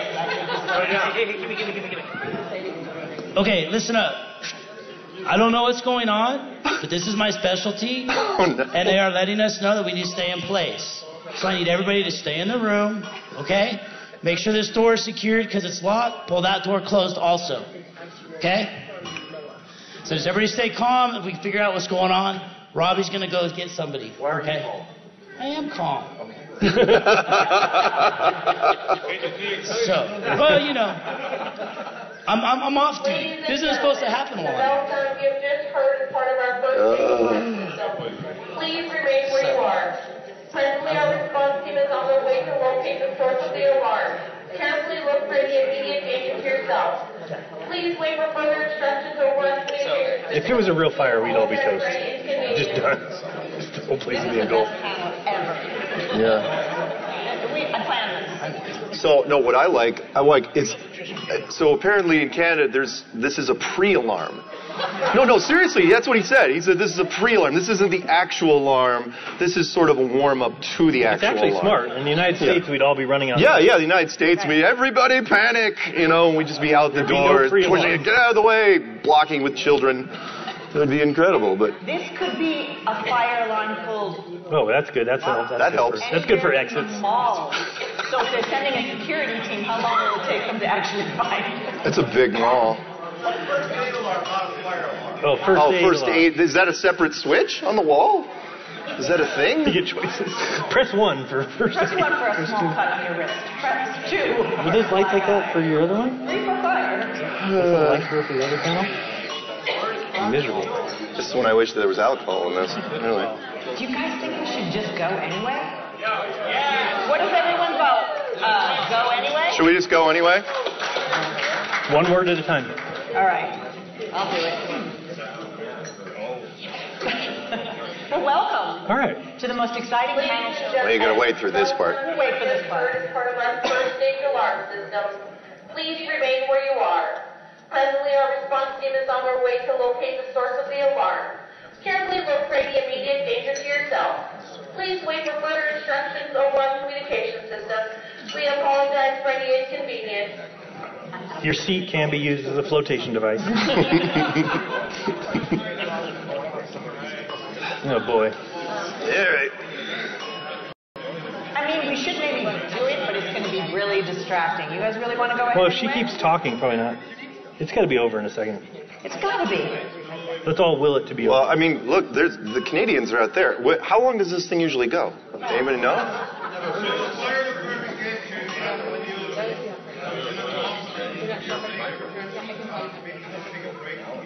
Okay. All right. We're going to do it. We're going to go. Let's do it. All right. Welcome to the panel show. Yay!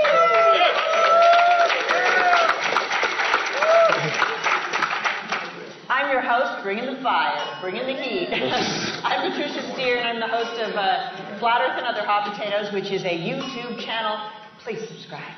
On the panel, we have Mark Sargent, who you're familiar with, of course, Jaron Campanella, Rob Skiba, and Bob Nodell. And what we're going to do, when we're not being interrupted by a woman's voice and a dinging bell, are allowing you to ask some questions of these panelists. Maybe, earlier when Mark was on yesterday, some people weren't able to ask him a question because we ran out of time, or maybe you haven't had a chance to ask the other gentleman a question. But first, I've got some questions for them. The bell sound you have just heard is part of our first aid alarm system. Please remain where you are. Presently, our response team is on their way to locate the source of the alarm. Please wait for further instructions over our communication system. We apologize for any inconvenience. It's a conspiracy. It is. Okay, well, John just found out from hotel security it is indeed a false alarm, and they're going to take care of it. So, until then, we'll have to deal with this. All right. Yeah. All right, so I've got questions for the panelists, and they're each going to take a turn answering the questions. There will be 4 different questions. Then after that, we'll open up the floor like we have in the previous Q&As. If you've got any question at all for anybody here. But first, let's just go with the questions I've got here on my phone. The first question, and we're just going to start from Mark and then move down the line. The first question is, what is your recommendation regarding how to explain flat Earth to others, people who don't know about it, to friends, family, coworkers? What do you think, Mike? Ooh, wow. That's a good question. If I were to be approaching, and I'm sure a lot of you have done it, flat Earth to a first-timer, be it a friend, family, or coworker, oh boy. First thing I would do is I would size them up, and I don't want to use the Fight Club reference. I would go after what some of these guys have done in the past, which is I would go after NASA first. I would find out where their belief system lied. And I know you're up here in Canada, but I would go after the American space program, more specifically Apollo. I would ask them point blank, do you think the Apollo missions happened? Do you think the Americans went to the moon? No, they didn't. But ask them, find out. Because if they believe wholeheartedly that the Americans did go to the moon, then you kind of know where to go from there. I never ever recommend people go into like a family environment and say, oh yeah, by the way, the earth is flat. Try to warm them up to something first. That's just me. All right, good answer. Jaron, your answer. Ladies and gentlemen, the bell sound you have just heard is part of our first stage alarm system. Please remain where you are. Presently, our response team is on their way to locate the source of the alarm. Gently look for any immediate danger to yourself. Please wait for further instructions over our communication system. We apologize for any inconvenience. You know, YouTube's freaking out right now, right? Same question you said? Yeah, same question. How would you explain it to friends, family, people that don't know anything about it? I just think it depends on what kind of person you are. I see so many people doing activism that are out and able to talk to people on the street, and I think that that's fantastic. And I just watched a video last night of somebody standing on a boardwalk with a sign. Unbelievable. I mean, the amount of people that you're seeing or that are seeing that sign and asking questions. And it's just that, research flat earth or flat earth is that thing that makes anybody stop in their tracks and really kind of pay attention. So it just depends if you're able to do that. I know that that's something that some people wouldn't be able to do in a million years. So if you're that kind of person, then maybe doing what my wife did for a long time, which was she had little cutout pieces of paper, and everywhere she went, she would leave them, whether it was the bank or ATM or grocery store. So in this way, she didn't have to really talk to anybody, but she's still getting the word out. So I think it just comes down to what kind of person you are. All right, Rob, what's your answer to the same questions? Family, friends, coworkers, strangers, what do you think is the best way to approach them to explain the concept of flat earth? Well, right now I'm kind of freaking out a little bit. We start at 3:33 and the alarm goes off and we're all on stage. So I'm kind of thinking, if I was a conspiracy theorist, I'd be a little nervous right now. I don't consider myself a flat earth evangelist, so I'm not like out there, hey, guess what? But if it's something that it starts up in a conversation, same thing these guys said basically. As a public speaker, I'm trained to try as much as possible to understand my audience and relate to my audience, so kind of feel out where they are. And like Robbie says, I got to figure out where you are with 9/11 and the moon landings. Because if you're on either of those pages, Ladies and gentlemen, conversation's over. The bell sound you just heard is part of our first stage alarm She believes in system. 9/11. Please remain where you are. Presently, our response team is on their way to locate the source of the alarm. Carefully look for any immediate danger to yourself. Please I'm going to memorize this before it's over. Our communication system. We apologize for any inconvenience. But the curvature math is a good one for me when I want to start the conversation and talk about it. Seeing things at a distance you're not supposed to be able to see, water bending, atmosphere in the vacuum. Those are the kind of my three go-to starting points. All right, Bob, before she speaks again, how would you answer the same question? You are now free to move about the country. All right. Well, me personally, I would take the advice of another well-known flat Earth YouTuber, and when you just don't talk about Flat Club, pretty much. So I would never start out trying to talk directly about flat Earth. I usually will talk about something a lot easier, a lot more common sense, like what happened on 9/11. I'll point out, the free fall speed of the buildings, falling in 10.2 and 10.6 seconds respectively. Find out what they feel about that. If they're completely against it, then you're probably not going to get very far with flat Earth subject at all. So, but if they're open to it at that point, then I would start going into some of the things that we discussed on Globebusters yesterday. The bell sound you have just heard is part of our first stage alarm system. We know. Please remain where you are. Presently, our response team is on their way to locate the source of the alarm. Carefully look for any danger to yourself. Please wait for further instructions. I think she recorded it in one take, too. We apologize for any inconvenience. She doesn't think she's reading it every time. To the people downstairs, Oh, no. everything's okay. All right. He pulled it. Yeah, he probably did. They do, however, ask that you leave an onion, the tip jar for the guys who've been ringing the bell from the last. I think Roland pulled the alarm. Yeah, I think it was you. So yeah, that's pretty much about it. Is feel them out first. If they're not open to any other conspiracy, then it's probably not a good idea to talk about it. And it's kind of like what Morpheus said in the Matrix movie. Once people are past a certain point or age of indoctrination, it's dangerous to bring them out of the Matrix. Good answer, good answer. All right, the next question is, and Mark, you're going to kick it off, and we're going to do the same thing. All right. With an interruption coming really soon, right? It's like a game show, really. Are there any personality traits that make a person more accepting of flat Earth or less accepting of flat Earth?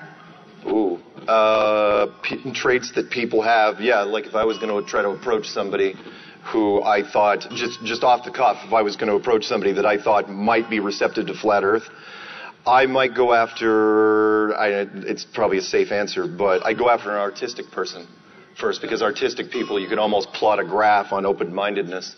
And, if they're creative, if they have a lot of cool little hobbies on the side, that's what I'd probably do. I'd probably go after an artistic person. All right, Jaron, you next, but you can answer what would be less likely or more. That's up to you. Oh, yeah. Sure. Well, I think that the education system has grooved people that are, yes men, the people that don't buck the trend, that go by the rules, that do any assignment no matter how ridiculous it is. Those people went on to get good grades, went on to get college degrees, and are the kind of people that are going to be real tough to talk to, because they are, they're so groomed to be exactly what the system wants. So if somebody didn't... Ladies and gentlemen, the bell sound we have just heard is part of our first stage alarm system. Please remain where you are. Presently, our response team is on their way to locate the source of the alarm. Currently locating immediate danger to yourself. Please wait for further instructions over our communication system. We apologize for any inconvenience. The person is having a heart attack. I know, but they're done if they did. And then, people that didn't have a college degree, but I went to college for like a month.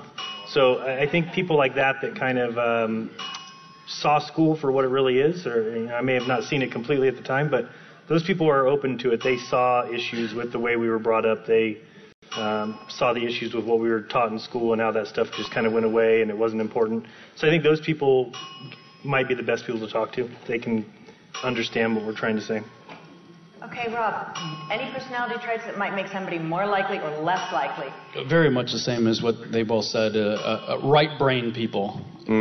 I tend to gravitate towards anyway as a right-brain person myself.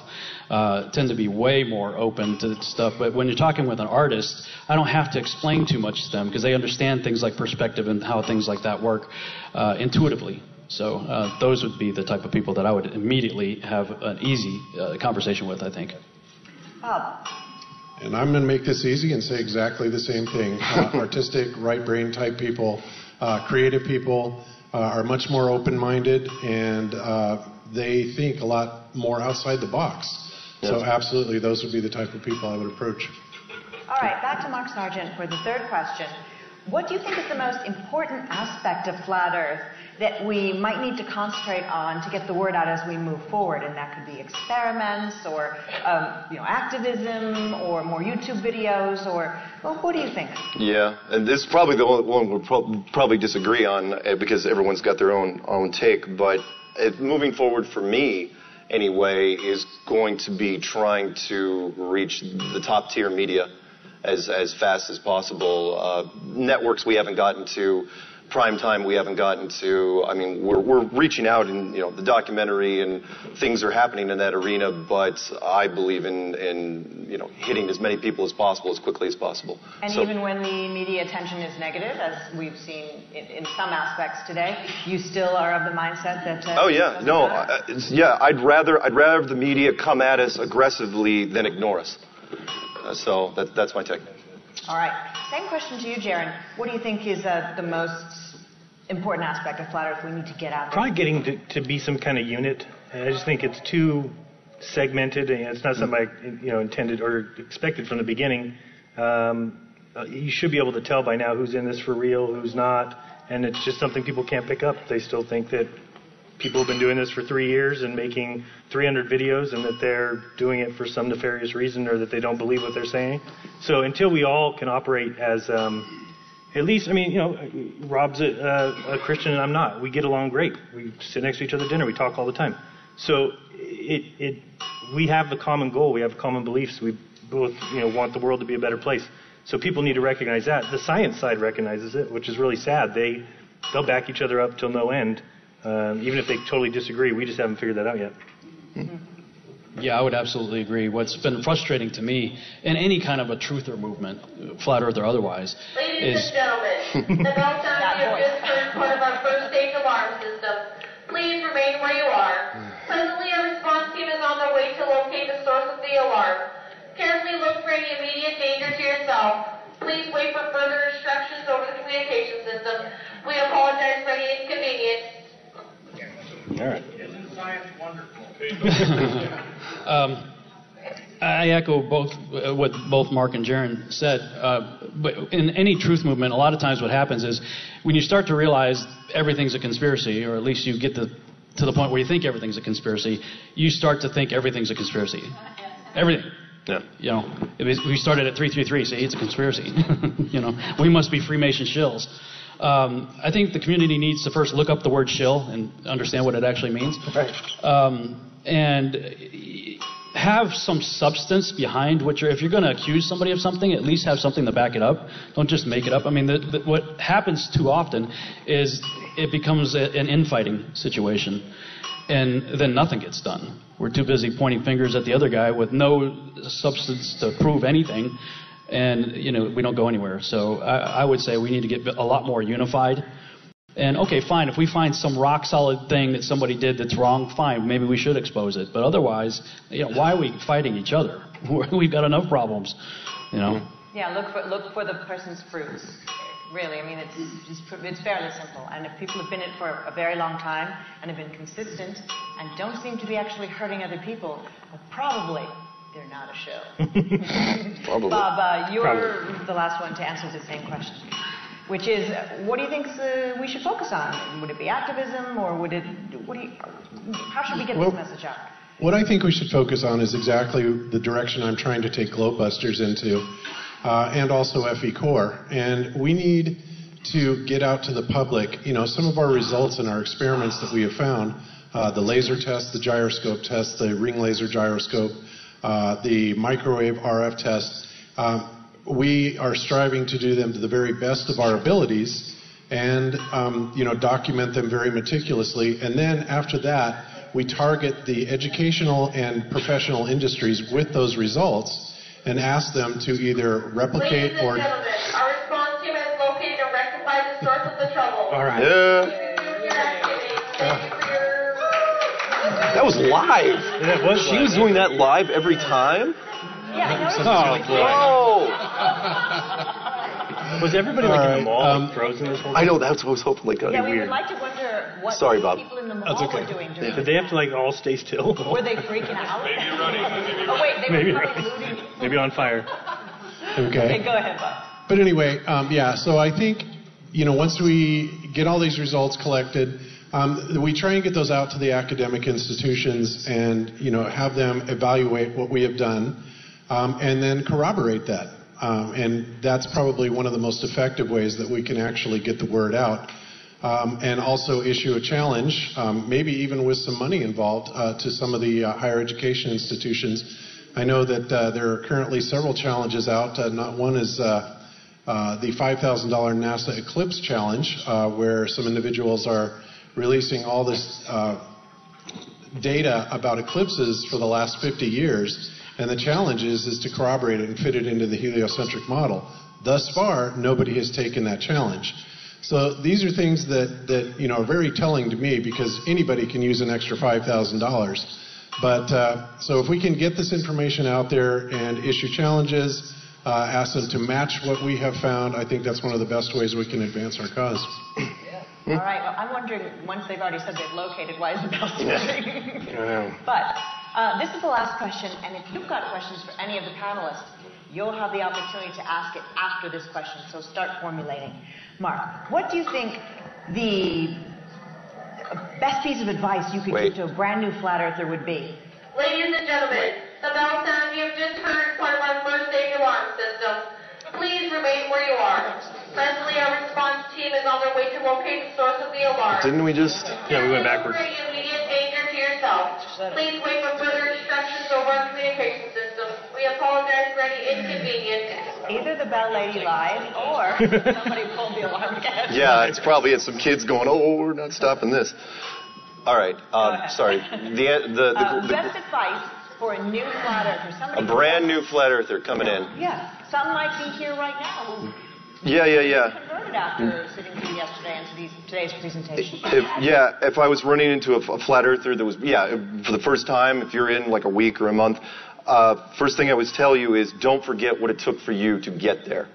Meaning the most common problem I ever run with anyone in the flat earth community is that once it takes them, so we plant the seed, it gets in their head, and then they flip and they become a flat earther. And then for whatever reason, they forget how long it took them. So if it took them 2 weeks or 2 months, they forget that entirely. And then all of a sudden they get so full of enthusiasm and they rush to their family and say, oh yeah, I convinced these people in 2 hours. I can convince these people in a cup of coffee. And they just get smacked in the face because, they don't understand. It's like, why can't you get this? I got it. So, no, you forgot how long it took for you to get there. It's not your job to convince people in 2 hours. It's just plant the seed and let it grow naturally like it did in you. There you go. That's a good answer. Jeremy? Yeah, I'd say that I tell them to watch, if they're watching videos and they hear something that they think might be a fact. I mean, there's so much wrong information out there now that, even I'm responsible for. I mean, when we started doing this, a lot of people got things wrong or made mistakes, and those things have been cleaned up. But you'd have to be doing your research to see that. I mean, if you think that you know the answer to some question, or if you're going to say that the horizon always rises to eye level, then you need to look into that and see that there's reasons why when you get up higher that you are seeing a little bit of a drop, but it's because the horizon is apparent. The just heard is part of our first stage alarm system. Please remain where you are. Presently, our response team is on their way to locate the source of the alarm. Please wait for further instructions over our communication system. We apologize for any inconvenience. The Illuminati is doing that to us. Wow. If David Weiss was here, man, he would be... If David Weiss was here, he would freak out. So, yes.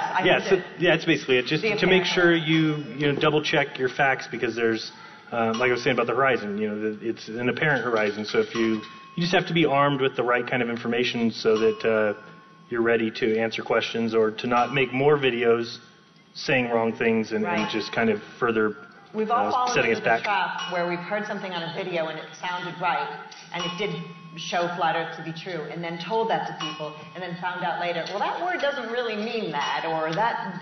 Yeah, one of the worst things I did was on Globebusters.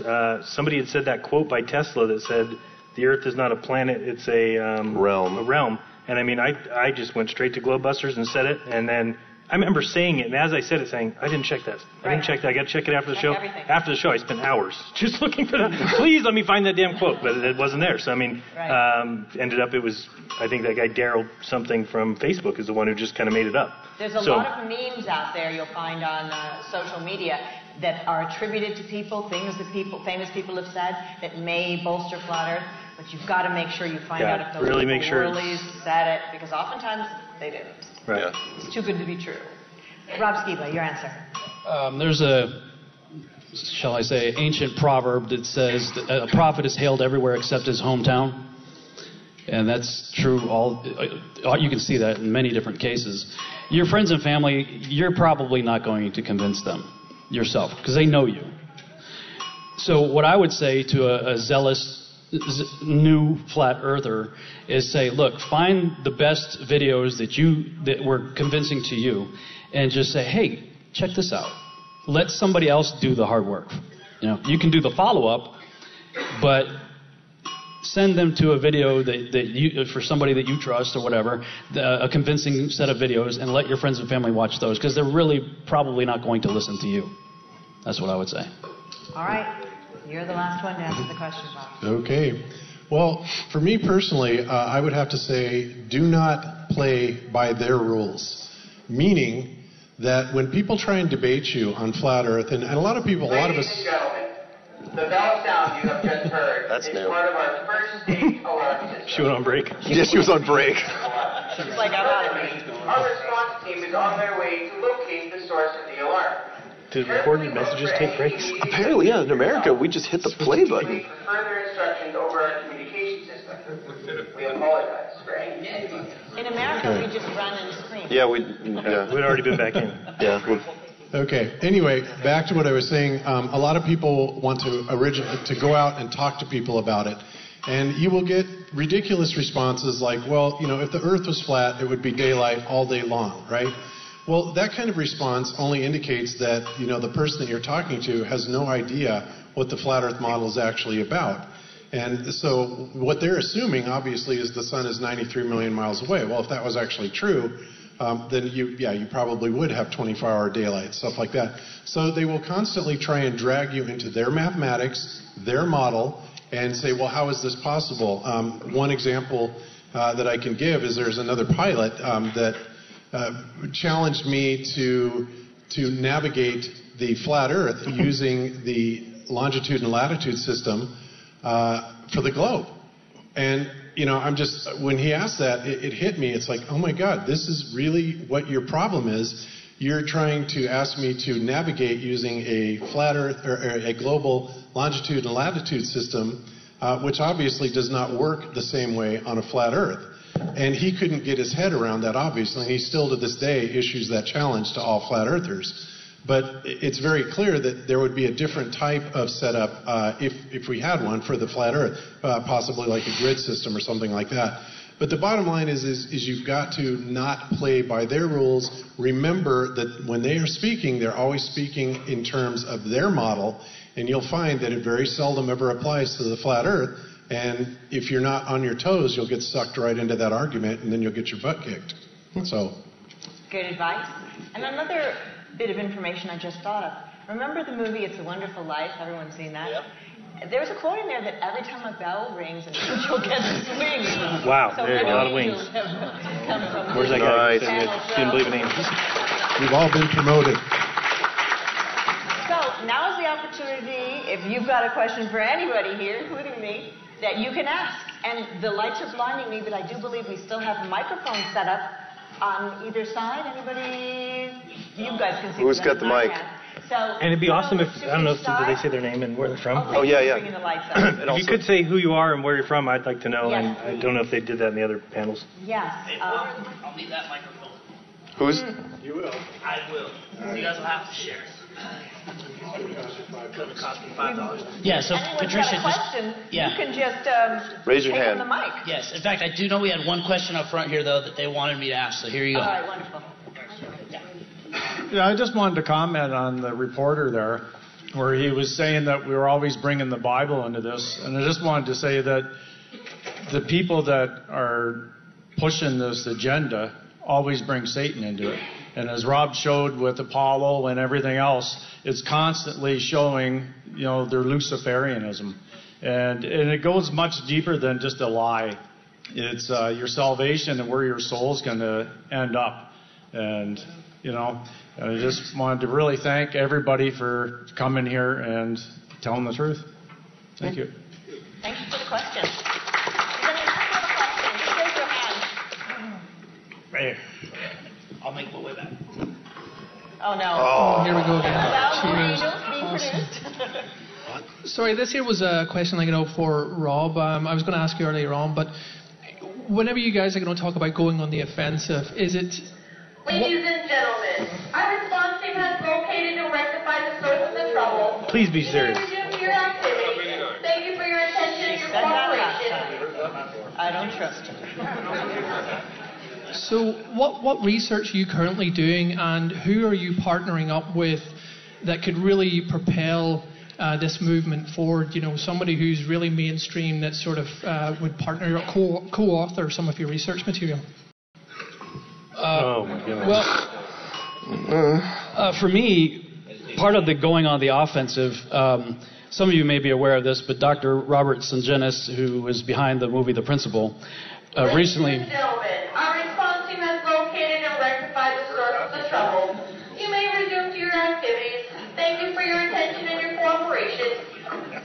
All right. Take a bet on Roosevelt. I love Canada. I do. It's not polite anymore.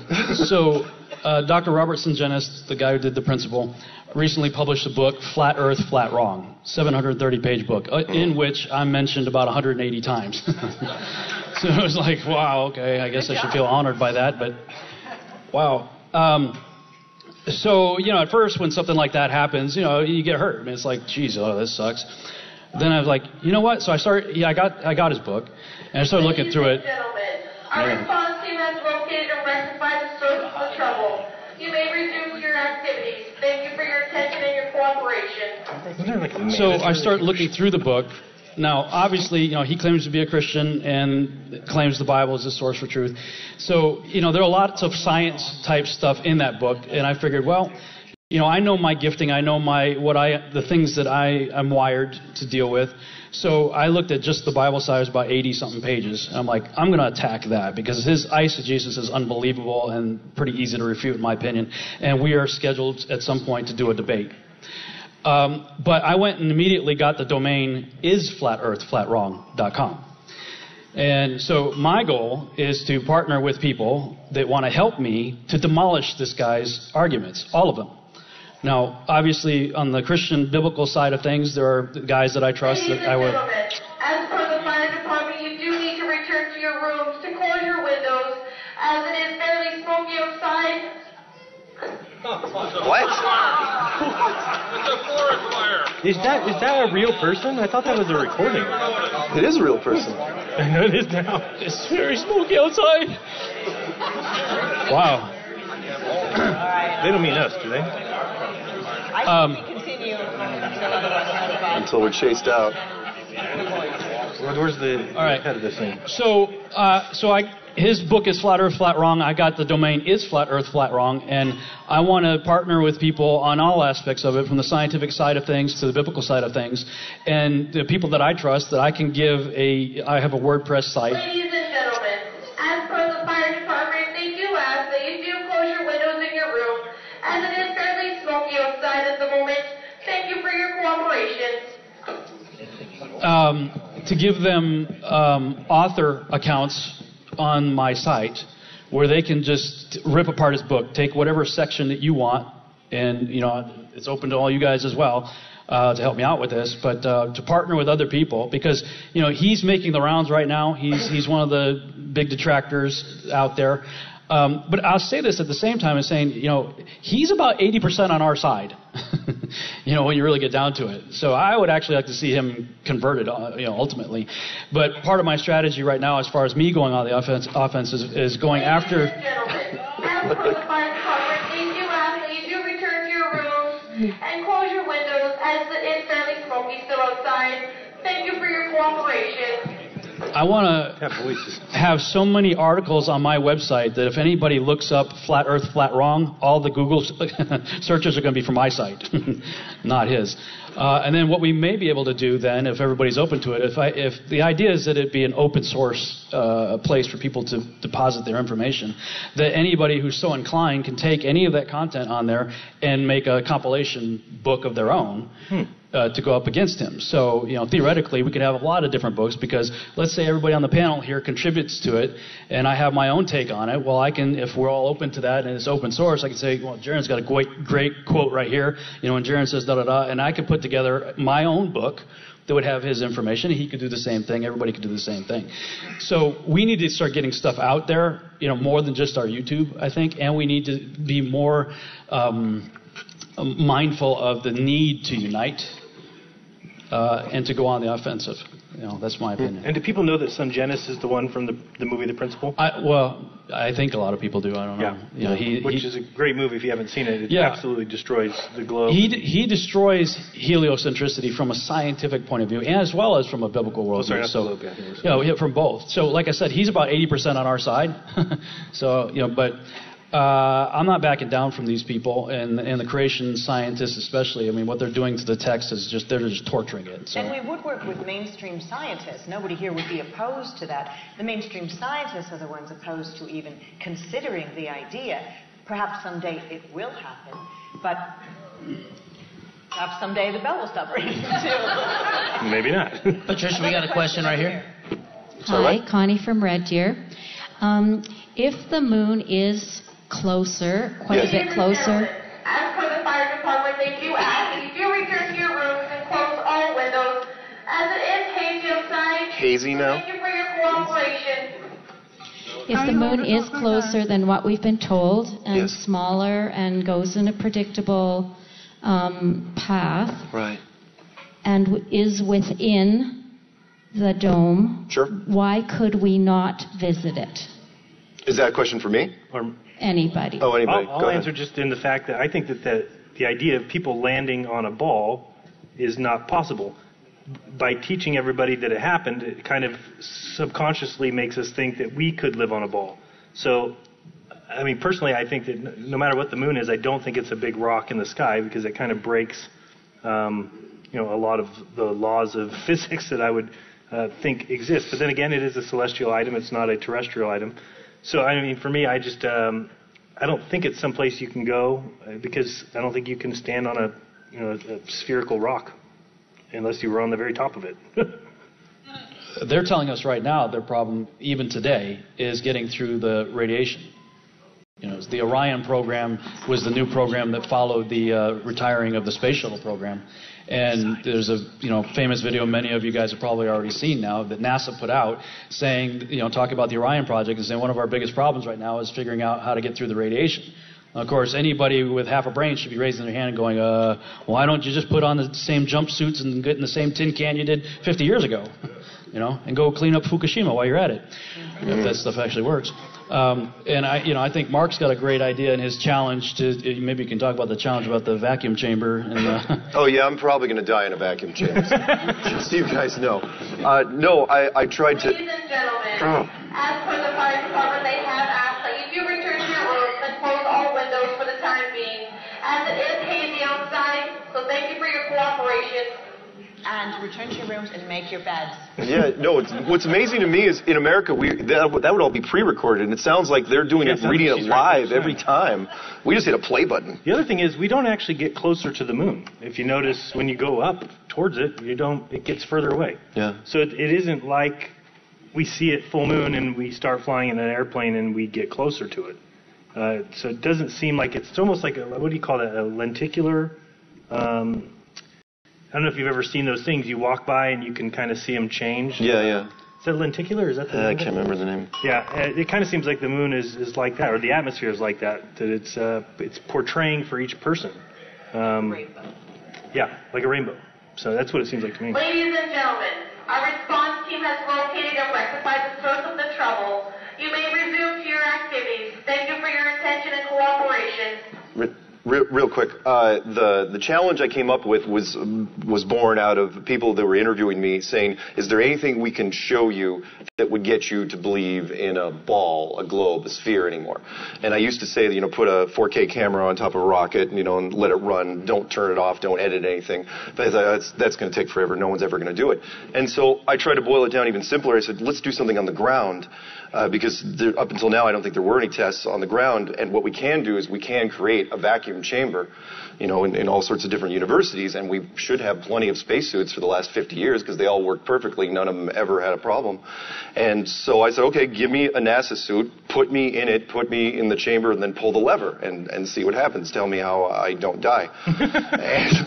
No, it sounds good in theory. I think you should put them in there. It's also videotape it. Yeah. The other part was I want to go in with somebody else. It's not just me. I'd rather have somebody from science standing next to me. Yeah, holding hands while we both go down. But it's true. That was the thing I came up with because a fabric suit, a fabric bag of air cannot survive in a vacuum. And I challenge any of you here to even come up with a sci-fi explanation. That's how I knew it was going to work because I couldn't even come up with anything in movies and television. I could not imagine the technology that's supposedly in that backpack that stops a suit from going tight as a snare drum and bursting. And why that technology isn't used for so many other things for all of us here on Earth. Even the way they say the suits can protect from micrometeors when on the ISS they're out doing spacewalks. Yeah. Let's have that stuff on our cars on the exterior, on our children's bicycle helmets. I mean, it doesn't make any sense. Great. But you were also speaking of the bell, but having like different things in there, like a balloon, so we see the balloon expand in water. Ladies and gentlemen, our response team has located and rectified the source of cooperation. Thank you. But yeah, you were talking about putting a balloon in there so it expands in water so it boils. Yeah, the 3 tests. Yeah, the bell, because the bell won't make any sound. To verify that they are, in fact, in a vacuum chamber. Right. You do that test, those 3 tests first, then. Well, have them in there with those things. Yeah, because it can't be faked. Well, you can't fake all 3. And you could, those 3 things would cost you all, what, $4? It's easy to do. We're going to go to you, Eddie, with the microphone, but first to the back, the gentleman who has the microphone with your question. I'm Whitney. I'm from school. Wait. Louder, because this is... No. Ladies Wait. and gentlemen, our response team has located and rectified the source of the trouble. You may resume to your activities. Thank you for your attention and cooperation. I will hand it to Canada. They are thorough. Absolutely thorough. My name's Whitney. I'm from here as well. This is for Jaron. I've gotten to talk to just about everyone there so far, except for you, Jaron. My question for you is more along the line of your Freedom of Information request to NASA and the development on that. I haven't heard anything on that lately. You may have put it up on your YouTube channel or something, but I haven't seen it yet. No, I haven't. Finally, it took a month till I got the money back from my bank, and then I was able to submit the payment again, and it went through this time. Then she told me July 17th, she said she would have it by the 30th. I never got any calls. And then just day before yesterday, she called and told me to make the final payment, that they have the video. So as soon as I make that payment, then they should ship it. So we'll see what we get, because I had to send them a hard drive. So there's something on there, according to her. Can you let everyone know what? Absolutely. Oh, yeah, it's going to be all released to archive.org and then also on my channel in its completion, whatever I get. My name is James from Calgary, Alberta. Just a question for everybody. When you first started discussing Flat Earth, have you ever had any close friends or family, maybe extended family, that have reacted badly to this? Maybe got aggressive, overly hostile, or just cut ties with you, and how have you dealt with it? I started out by saying, if you want to see somebody get in touch with their inner psycho, just mention that you're looking into it, and you will see sweet old ladies go bat crap crazy right in front of you. Your grandmother that was like the sweetest woman ever, like, go insane. And I've seen, wow, people that I never in a million years would have imagined losing it go crazy in front of me. And that's what made me think there is something on a spiritual level here. Like, I can't explain it in any rational sense. Why somebody would go that berserk in front of me just at the mere mention of, hey, I'm looking into this flat Earth thing. Yeah, I've lost friends. For the most part, my family has been really cool with it because they've been along with me on the journey. And like I said during one of my presentations when I'm showing my dad stuff, who was also a pilot. So I got him going with the attitude indicator. I'm like, Dad, it's been about 20 years since I've flown. I think I remember how can you explain how the attitude indicator works again? And he went through the whole thing. So I popped that on him, and he's like, hey, that's a good question. So my immediate family has been pretty cool, but I've lost good friends, and other people have just taken off. Yeah. I haven't had anything so much like that that I can think of. Nobody got real upset. Although I do think a reason why people would is, everything changes in your life. Your parents pass away, your grandparents passed away, you change schools, you change homes, and the one thing that never changes is the ball Earth. So it's kind of like that baby blanket for people that, it's just the one thing that they thought they'd never have to even question, because it had been a ball since you were born. So I think that could be a reason why people lose it, because that's kind of all they have to hold on to, Most of my family was okay with it or neutral with it, because I'm a pretty strange guy sometimes anyway. It's true, somewhat eccentric. But I did have a cousin who I'd only talked to maybe twice a year write me an email and just lace me with profanity. It's like, what the bleep, bleep, bleep, bleep, bleep. It's like, and I hadn't written her in probably, I don't know, a year at least. And that was her opening line, and I save it now as sort of a little inspiration. I'm also saving it for if we run into it. We haven't spoken since, and I have to go through her twin sister but yeah, I mean, it does happen from time to time. I told my sister and my brother, my sister said, very interesting, I know you're intelligent, so there must be something to this, but I don't have time to look into it. We've all heard that. My brother said, have you become, quote, a crazy Christian, unquote, and are you a Holocaust denier who hates Jews? And I went, what about anything I said is... Right. And you've known me all my life, and it was a weird response. But that's a taught response. I mean, that is a trained response. Yeah. Patricia, we have another question here. Yes. Lynn from Idaho. I'm a flat earther, but if you look at the night sky, there's a ton of heliocentric model evidence. I mean, you got the moon that looks 3D, like a sphere with the craters. You got, phases of the moon shine into the sun like it's reflecting off it. You got planets that look like they're orbiting with us around the sun. You have Jupiter and moons. You got comets with solar wind tails. So either whoever created the flat Earth decided to put all this in place to mess with our heads, or hologram technology came along at some point, although look at all the flaws to it, so they had the technology to do it, but they didn't do it perfect, or what? Help me out here. So. Who wants that one?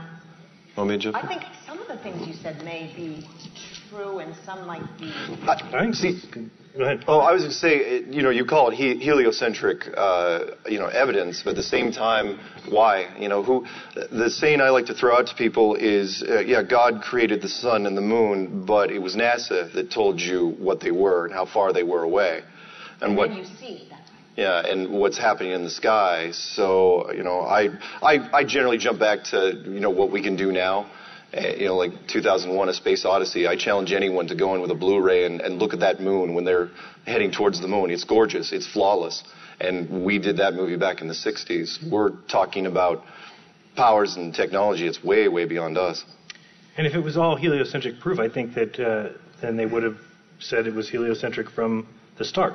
But they obviously didn't, because no one had taught it to them when they were, in kindergarten. Right. So I think we are all very conditioned to look at things on that kind of spherical model, and then everything makes sense in the planets. And but I myself struggle with. I watch Jupiter and its moons, almost every night, and it is interesting. But then again, I've never been shown, enough evidence to say that Jupiter is bigger than a basketball or bigger than a 10 foot or 100 foot. I don't know how big it is. They tell me it's 100 times as big as the Earth, and I think that that's ridiculous, and I don't think there's evidence for it. So until they prove those things to me, I just look at it as a light in the sky, and it's got 4 little lights that seem to circle it or follow it. And what happens up there doesn't really make what we're standing on like what's up there. True. It's way different. I mean, look at all the life that's here, and we know that there's, even NASA admit, there's no life anywhere else. So it's a very big difference between this place where, well, I feel the Earth is the biggest thing that there is by far. There's nothing even close to the size of the Earth. Except Elon Musk's ego. There you go. Yeah. And also, you have to remember that the heliocentric cosmology is the new kid in town. Before that, every culture on Earth, going back as far as recorded history, has had the cosmology as a flat, stationary Earth. All of the, we talked about some of the instruments that were found, like the Antikythera device and astrolabes and stuff like this, that absolutely show that these predictions and this cosmology was just as viable on a flat Earth as it is on the heliocentric model. It's only been the last 500 years, basically, that they've been back engineering it and also making up a lot of their own facts as they go along. Like putting the sun out to 93 million miles. But before it was that, it was much further, and it's also been much closer. So it's been a trial and error process for the heliocentrists also. Any other questions from the audience? Hi, my name is Jessica Mason. I'm from Grand Prairie, Alberta, 5 hours west from here. My question is, for a lot of us are on social media, whether it be Facebook, Instagram, YouTube, and as you know, they are censoring big time. So posts are getting taken down, people's YouTube pages are disappearing. I mean, I'm a nobody and my posts are deleted all the time. So do you guys have any alternative media sources that we can go to when this all shuts down? Very good question. Yeah, I think that's probably very much on all of our minds. I mean, you put a lot of time and effort into the content and trying to build your subscription base and everything else, and like at any second, it could all go away. I have yet to find the alternative yet. I am still looking myself because each one that I have been told about has its problems also. So I don't have that solution, but what I've been doing with my subscribers is saying, look, I'm creating an email list. Get on my email list, because if one day you go and find my YouTube channel's gone, that's about the only way I'm going to be able to contact most of you. You know, so that's what I'm taking steps to do right now, but I don't know, maybe you guys know of some alternatives, but I think that's on all of our minds right now. Now, it also seems like YouTube's got the handle on video players that actually play well in a browser. And it's just, I don't know about everybody else, I can't get videos to play anywhere else. It seems like, so if you want a decent running video with that works well, it's like YouTube's the only place. But if anybody has any it's the only game in sites, town, and they're also playing with it, as Mark's pointed out before, with the search. I'd also like to say that don't think, and I know the Alex Jones thing that happened just as we were coming up here, you know, probably weighing on all of your minds, but don't forget that that was an individual. And Flat Earth is an idea. I mean, technically, we could all die in a plane crash tomorrow. Not going to happen. But at the same time, you know, Flat Earth keeps going. I mean, Flat Earth is a massive, massive idea. You try to shut down Flat Earth at this point, it would be very, very difficult to do. I have to quote real quick the Google YouTube engineer that finally, after he left Google for a certain amount of time, his disclosure agreement lapsed, and he did an interview. And literally, out of all the things he could have picked in terms of topics, he was asking how search engines work and how things are recommended. And he goes, look, when somebody watches 20 Flat Earth videos in a row, what do you think we're going to recommend? We're going to recommend that. We are still this secret cash cow for YouTube, because a lot of people go into it. And I'll finish with this. When the adpocalypse, if you guys didn't know what that was, when YouTube wanted to get some of their bigger sponsors back, and they were going after some of the channels that were out there and shutting them down, Flat Earth did not take much of a hit in comparison. Yeah, there were a few channels that took hits here and there, but you know, I can't speak for any of the guys here, but I lost no videos from YouTube, and most of the people I talked to didn't lose any videos. Flat Earth is bigger than just a small bias that's out there. When people come against us, it's not that easy to pin down. I can't even imagine if I was even working for YouTube how I would take out Flat Earth. There's too many ways to sneak it in. But anyway. Keep using the social media that you've got until otherwise informed, and use it a lot. No matter what you do, just try to talk about it. I think, you know, the whole Fight Club thing, you know, don't talk about it. I really think we should try to talk about it as much as possible. But of course, know who you're talking to and approach them a way that would make sense to them. And then if you're shut down, don't waste a lot of time with them. Don't engage in fighting with them. You can never convert anyone by fighting with them. One more real quick thing. Don't pick a fight if you don't have to. That's the Fight Club reference, which is, look, if you know they're going to come at you, fine. If you're in the mood for a fight, sure, go ahead.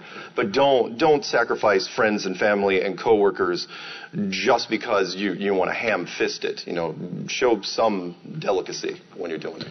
Sometimes being right is something that you know. You don't have to force it down someone else's. Patricia, we have another question? Yes, and then there's a gentleman here. And Eddie, you wanted to ask the question too, right, eventually? All right. Great. This is kind of a mix. It's Rob from Windsor here. Thanks, guys, for answering all the questions that you have.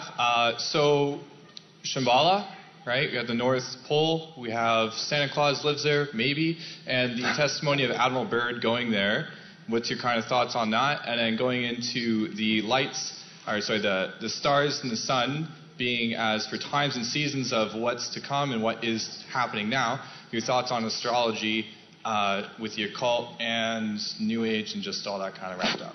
Yeah, not to. No, that's okay. We've got about 5 more hours.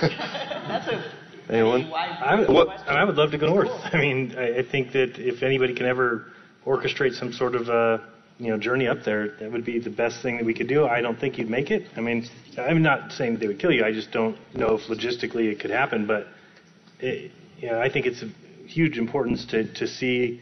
Were you talking to Bob earlier about the idea of the magnetic mountain? Yeah. I think that's highly possible. That there is some sort of Mount Meru there at the center.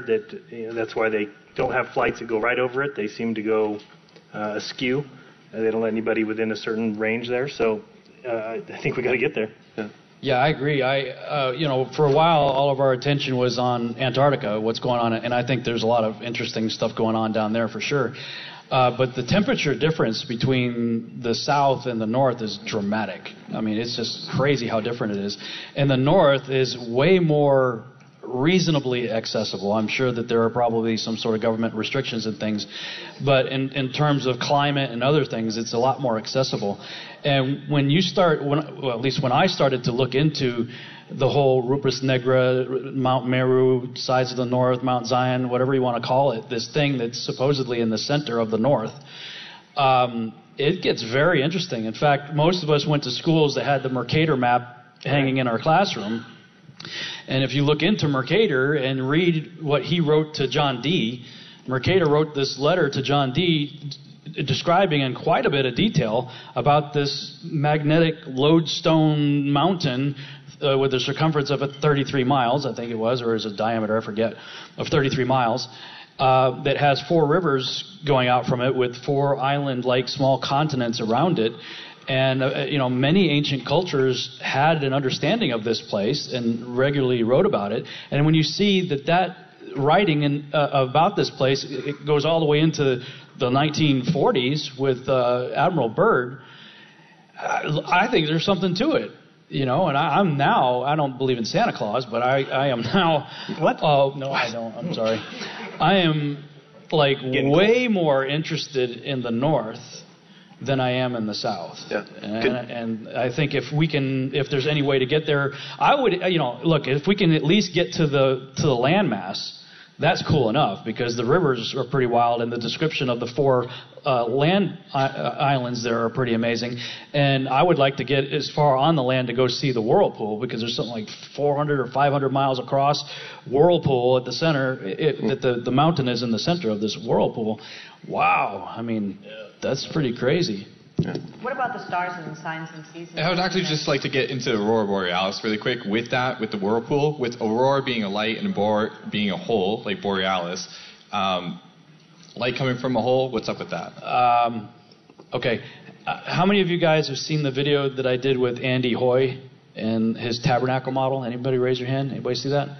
If you haven't, you should look through my video lists for the video that I did with a guy named Andy Hoy.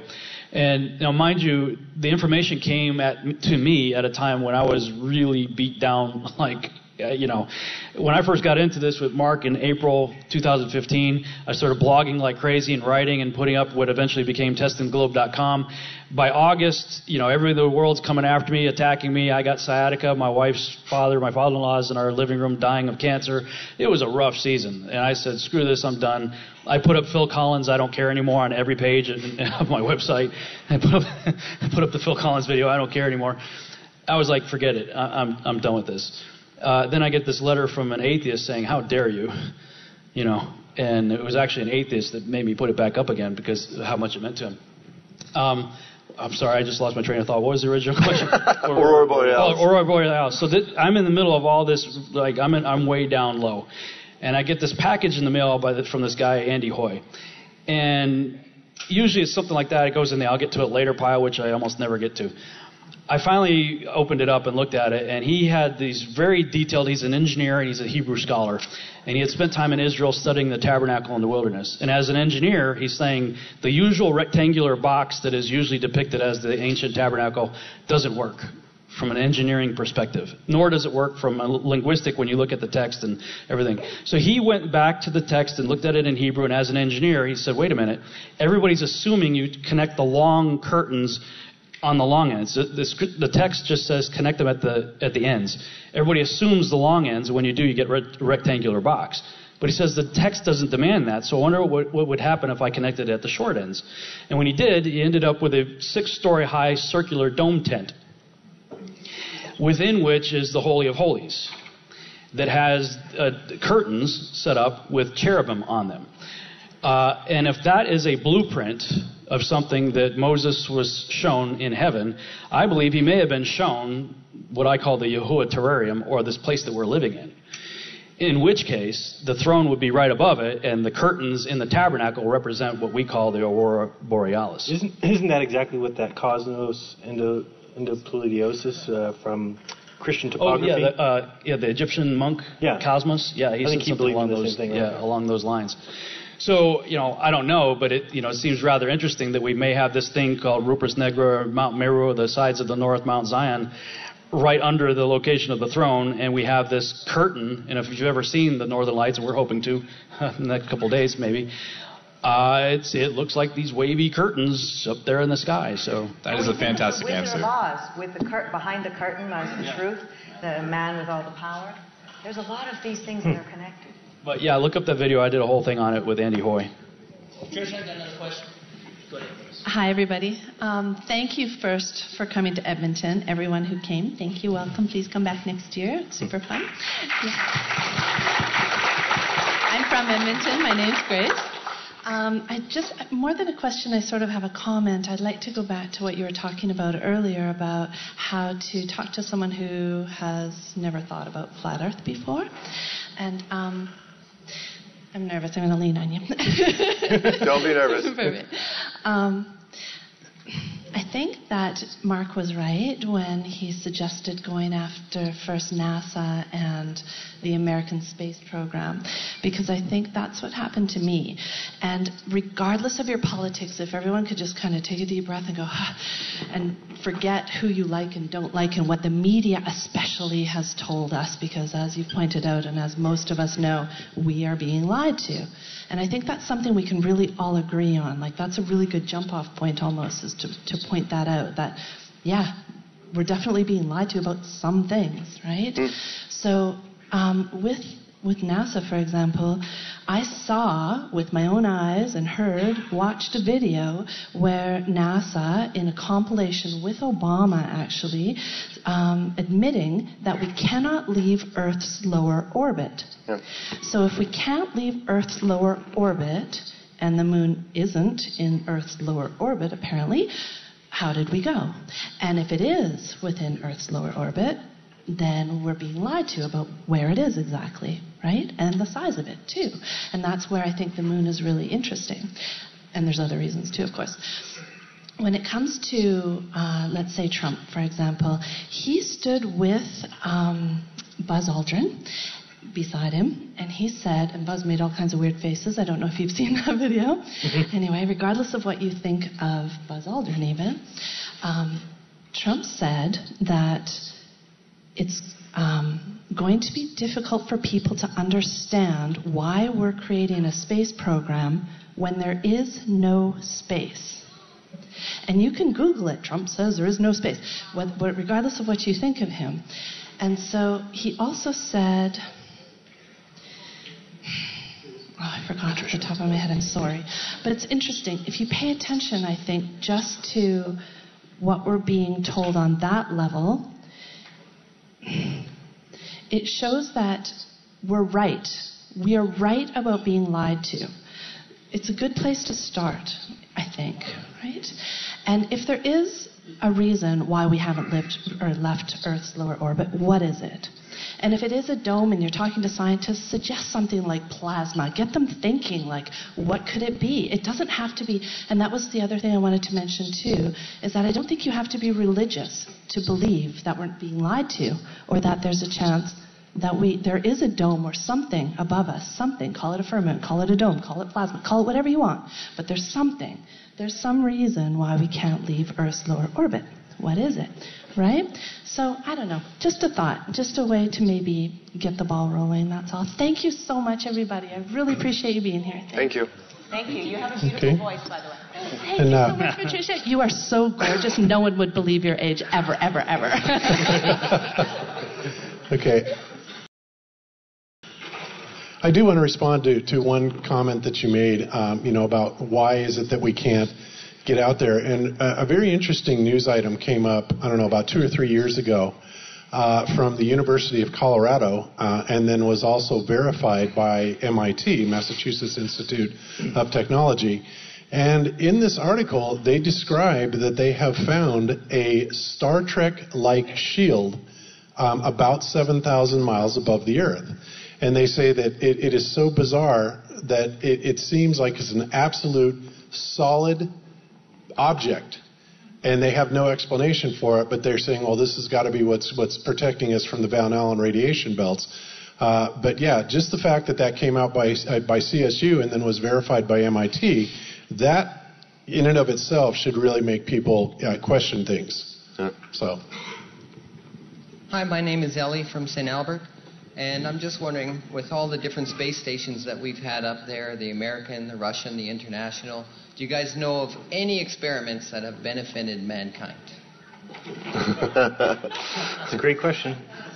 A lot of money, and no. And you'd think that these actors that they hire, or astronauts, whatever you want to call them, you'd think that they would have something to say when they're asked, what experiments are you doing? And every time they just say the word science over and over again, and it can't even make up one.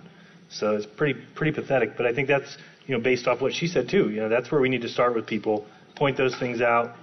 NASA says that every astronaut is one of 4,000 applicants.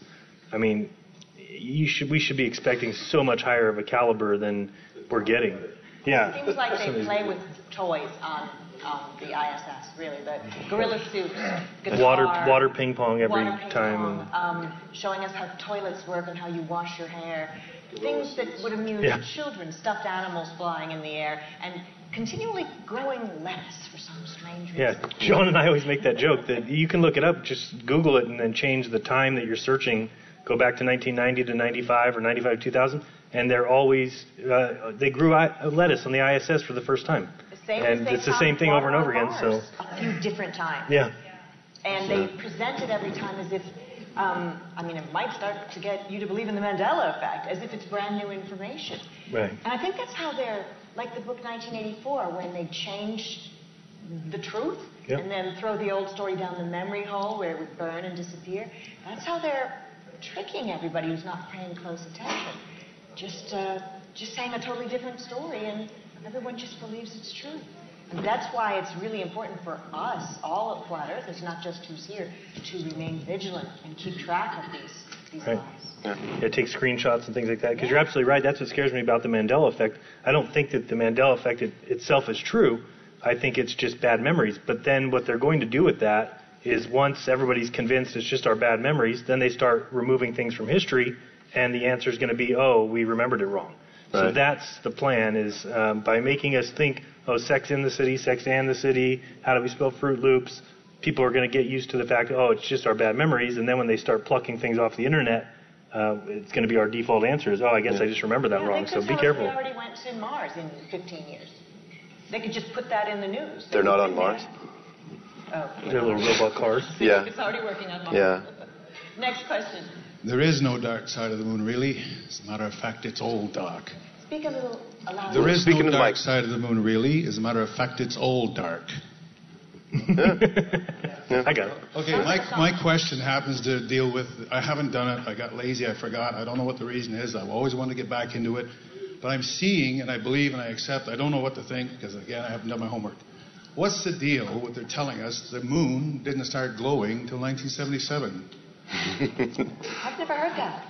Nobody? Well, I know where you're going with this, but no, the moon, this was talked by a few other people, and that is, when did we all of a sudden notice that the moon was glowing? Beforehand, like the entire Apollo space program. I think I know where you're going with this, which is the entire, when you go up and look at the moon in a full bright moon, tonight or whenever it's full, it's really, really bright, extremely bright, white. In fact, you can't even look at it with night vision. And yet, when you look at all the photos and movies of Apollo, it's this dark, ashen gray. And we'll take it one step further in that picture that Rob shows where the moon is transiting in front of the Earth. The color's all wrong. It's completely off. When the astronauts are on the moon, supposedly, why isn't it just this crazy bright white light shining out? Oh, yeah, it should be totally overexposed. That's interesting, too, because what you see I've looked into Galileo's drawings. They say before they had a telescope that they couldn't see the markings on the moon.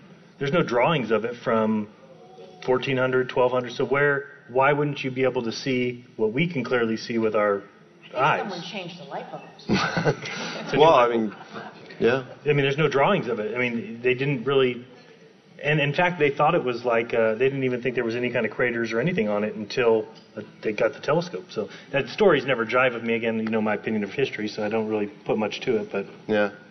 Interesting. Another question? Yes. I find it really fascinating. I've heard so many times Barack Obama scoff people who believe in flat Earth. Mm-hmm. And also Hillary Clinton saying so many times, we've hit the glass ceiling. Yeah. I find it fascinating for people who don't believe it. Why would they use those kinds of terms? Another thing I want to bring up is my relatives prefer to be entertained than educated. That scares the hell out of me. Yeah, I think we all have relatives like that. Yeah, let me throw in a quick story because I know we've got 7 minutes left. To that point, I went to a party and they wanted to watch a movie, and they sat down and it's like they had a choice between JFK, the movie from Oliver Stone, and Serenity. And I asked them which one they wanted, and almost everybody who had already seen Serenity, which was a space movie, an entertainment movie, and JFK almost no one had seen. And I said, and I could recommend it. I was going, look, JFK is a brilliant film. Why you got to watch this at least once. And the reply back was almost unanimously we don't want to learn anything. We want to be entertained. And it was like, oh, you guys are killing me. Before we said, why are you always looking into things? Sometimes I just don't want to learn. Yeah. First and last date there. I get another question. Very different kind of people. Yeah, Hi, my name's Brian from Red Deer, Alberta. So my question is there any credence to this pole shift that you keep hearing about? I guess if the Earth's flat, there wouldn't be, but there is obviously magnetic fields up north. We just automatically hand the microphone to Bob. Go, Bob. Okay, well, my answer to that is there could be a pole shift magnetically. And in fact, we are witnessing this happening at this very moment. Earth's magnetic fields are radically changing, and in fact, to the degree that a lot of airports are actually having to rename their runway numbers because the magnetic bearing is changing. And I find this interesting because we're also seeing some really radical changes, weather-wise around the world.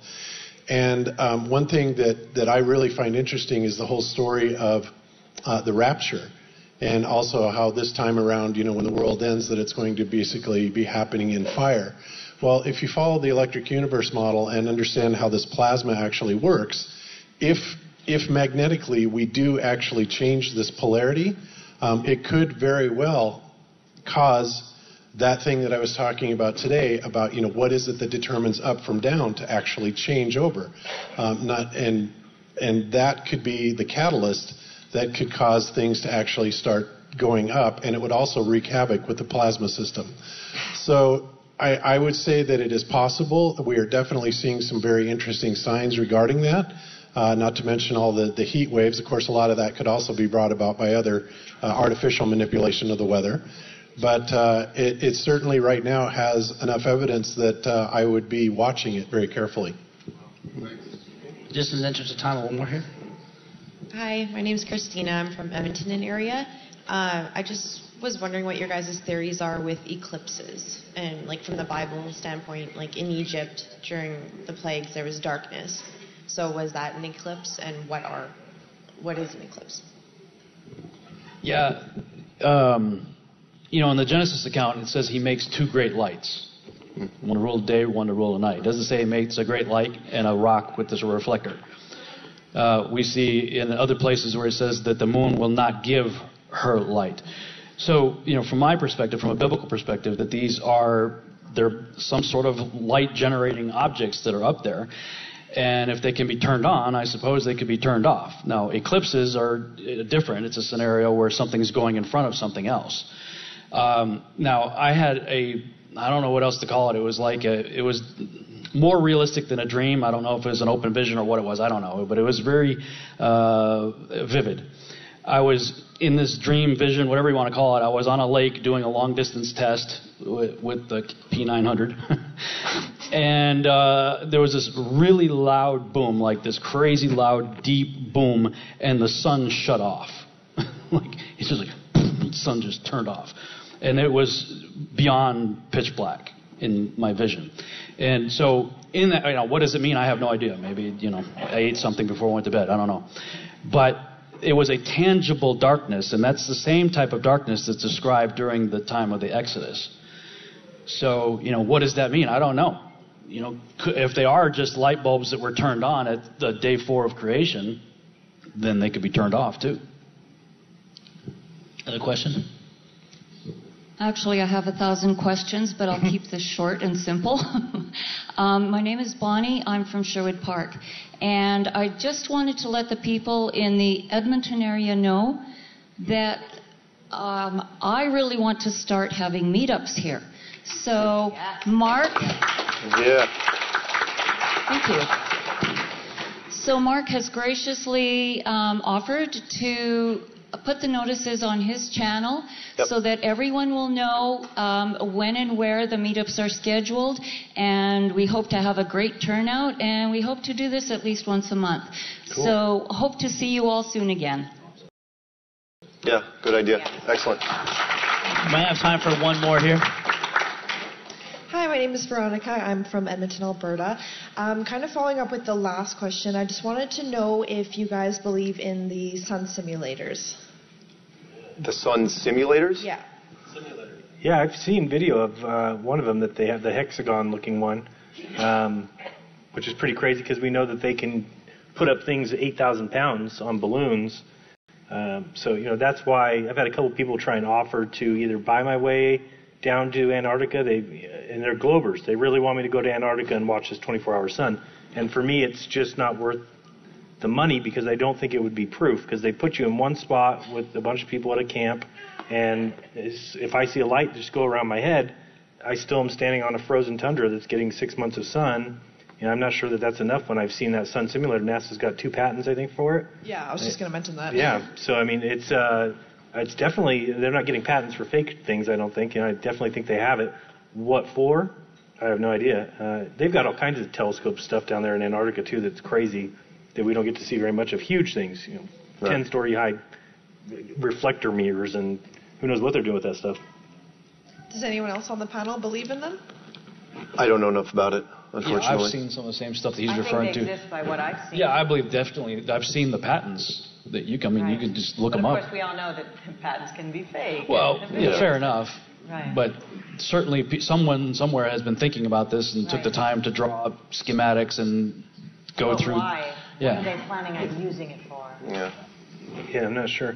And especially if they believe global warming and all that, why would you want to add another sun? Melting at some parts of Antarctica because something is buried there. I mean, these are things you start thinking about. Yeah. Also, look how far lighting technology has come.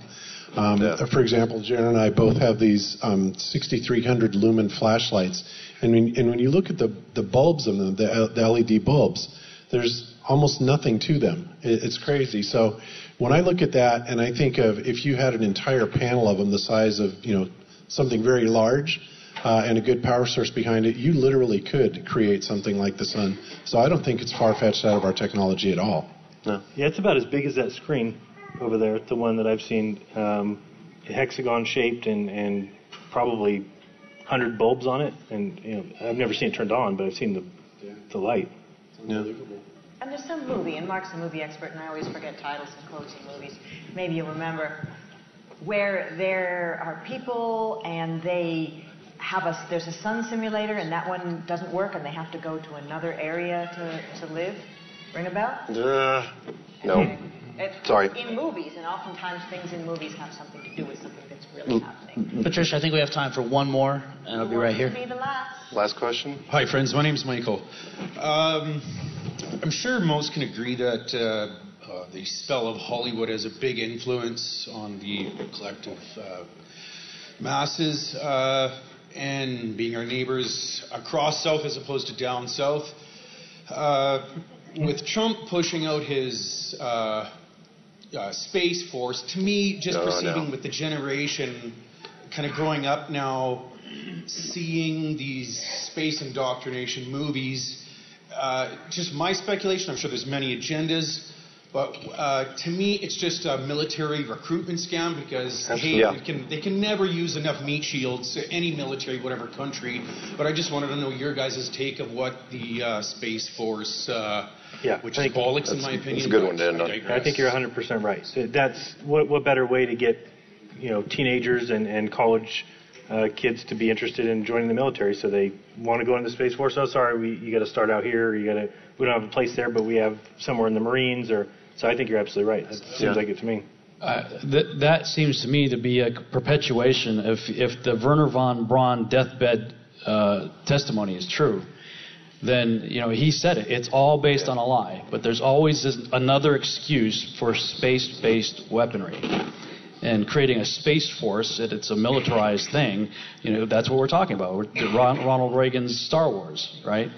From my perspective, biblically speaking, we see that in the end times, the sky is going to open like a sky dome.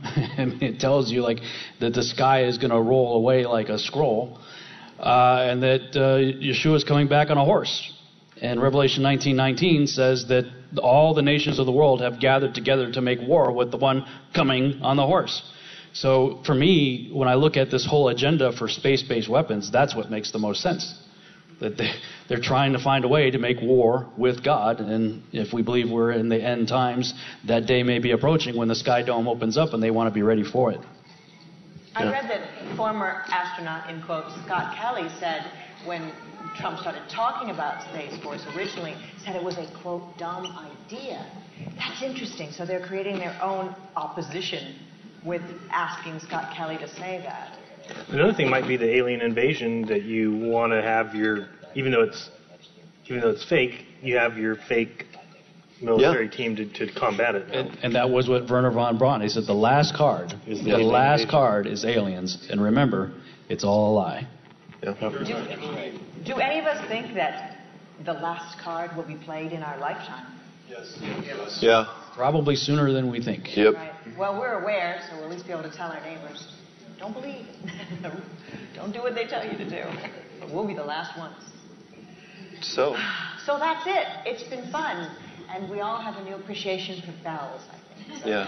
Jeez. Thanks for putting up with all of that. Thanks to everybody in Edmonton. You guys were great. Yeah. Thank you so much for this.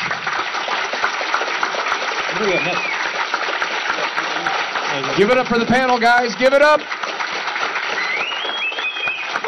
Patricia Steer, Mark Sargent, Jaron Campanella, Rob Skiba, Bob Nodell, Emmanuel Lakanga, Big Matt Long, and of course, the guy that put this all together for us and did a lot of work. And I can tell you this, give a round of applause to his wife and children first, because that's a lot of work for Rachel and the kids to do this. But, oh, there you are. I was looking for you. Robbie Davidson. I got it. Thank you. I just wanted to say real quick, I just want to close it out by really thanking a lot of people that need to be thanked for this incredible event that took place in my home city, Edmonton, Alberta.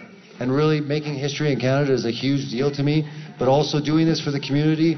And hopefully everyone's had a great time, learned things, maybe been inspired to go to that next level. One of the themes for 2018 with FEIC is we're going to take it to the next level, and we are taking it to the next level. But for me, I want to truly thank God, because nothing basically has come without Him, and I'm so incredibly thankful. My beautiful wife, honey, I love you, and you're so incredibly not just supportive, but honestly, this conference and the things that you see with Celebrate Truth and the things I do would not happen if it wasn't for her working behind the scenes and getting so many things done, accomplished.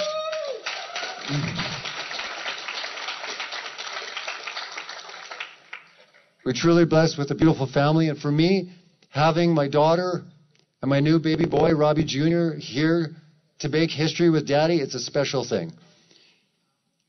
It's an incredible time. And I want to honestly thank the great speakers, Rob Skiba, Mark Sargent, Patricia Steer, Emmanuel Lakonga, Jaron Campanella, Bob Nodell, and Matt Long. Absolutely incredible. As I get to know you, you guys are integral, and I consider you not just friends, but incredibly decent people. You guys are really the core. Your hearts are in the right place, and you're genuine and true. And honestly, you're looking at a really good amount of people that are representing that they want the best for the community, and they're trying their hardest. And again, we can't always do the right thing all the time, and we come under criticism, and some days we wake up and we're hated, and some days we wake up and we're loved. But again, we go through a lot, but honestly, I know these guys, and we're all trying to be true and really do this right. So thank you so much. Thank you so much. Conference Director John Gabrielson. John, thank you so much. I mean, you kicked it off in Raleigh, North Carolina, when we made history, and you were such an integral part, and you really helped make things really happen. And I mean, you even went beyond with Canada, and it even went even smoother. And I'm so thankful that you're helping me, knowing that you've done some incredible conferences, and it's incredible how the first time I got to meet you, you invited me to your conference to speak. And now here you are directing my conferences. And buddy, I couldn't do it without you, so thank you.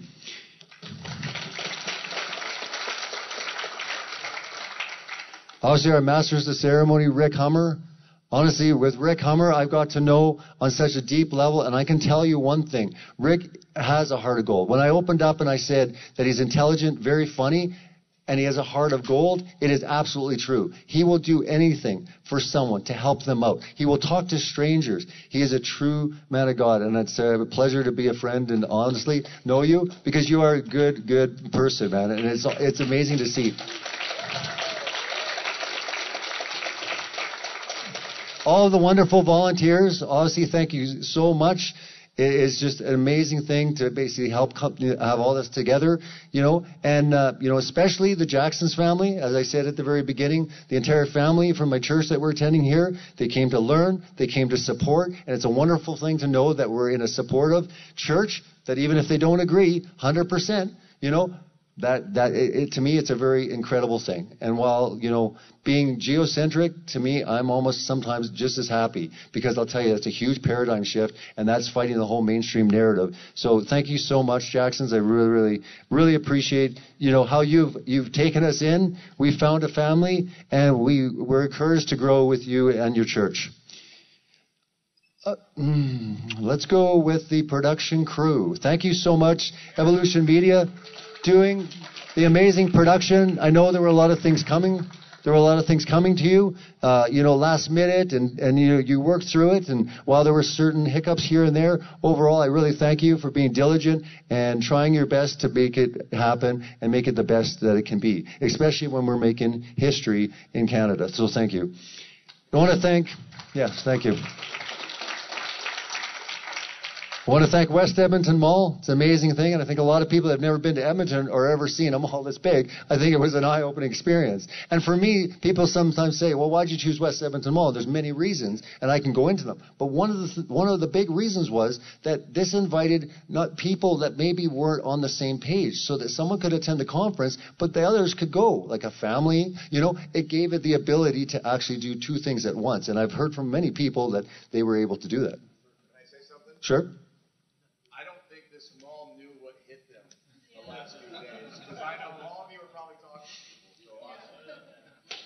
Absolutely. But, last but not least, all of you. Absolutely. And I've said this to a few of you, but I'm saying this wouldn't happen without you. Absolutely. No, seriously. All of you make this happen. And again, it is so incredibly important you understand that. When you say, oh, what am I doing?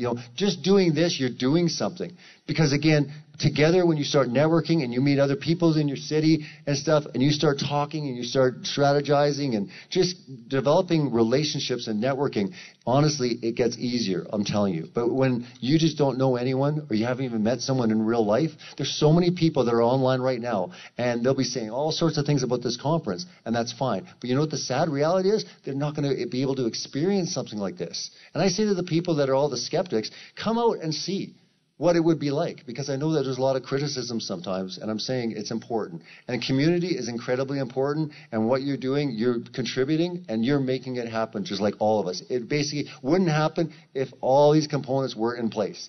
We wouldn't be here, we wouldn't be making history, and we are. So thank you so much for making history in Canada with FE 2018. Canada, it was an incredible time, and, wait a minute, wait a minute, I think I had that. Well, that's right. I had something else. That's right. How could I forget it, right? I always end my conferences with a bit of a surprise that very few people even know what's going on. I mean, when I was in Raleigh, when I ended it, I already had the tickets up for the next conference that was going to happen in Denver, and people were already excited. So what could I have today? Let's just roll. Let's roll the video.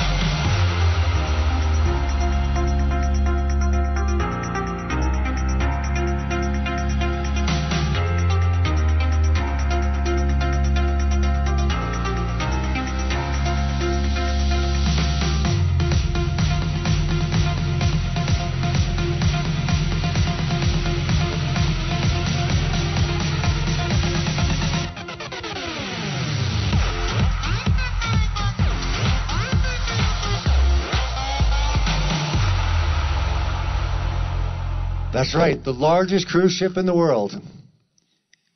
The first flat earth cruise. Because, hey, if there's anything we know, water's flat.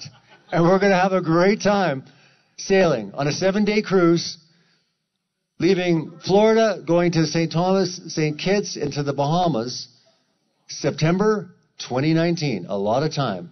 And I don't know if many people have cruised, but I'll tell you, when I did my destination wedding with my wife, as I started talking to people and we started inviting people to it, when they realized actually how cheap it was, they're like, yeah, okay, we'll come. And we thought we'd be a few people, and our wedding party, I think, was about 12 at the end of it, and they were just random people, and they're like, yeah.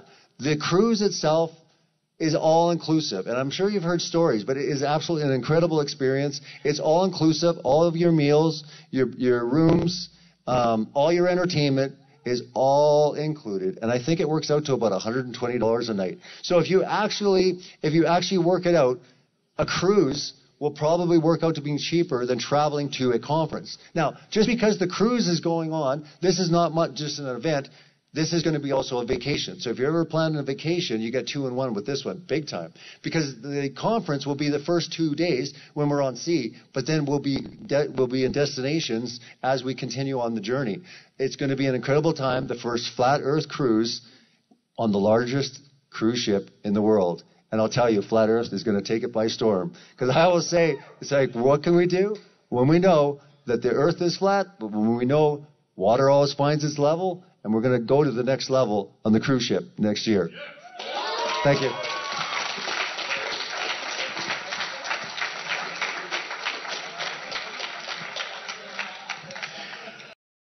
All right.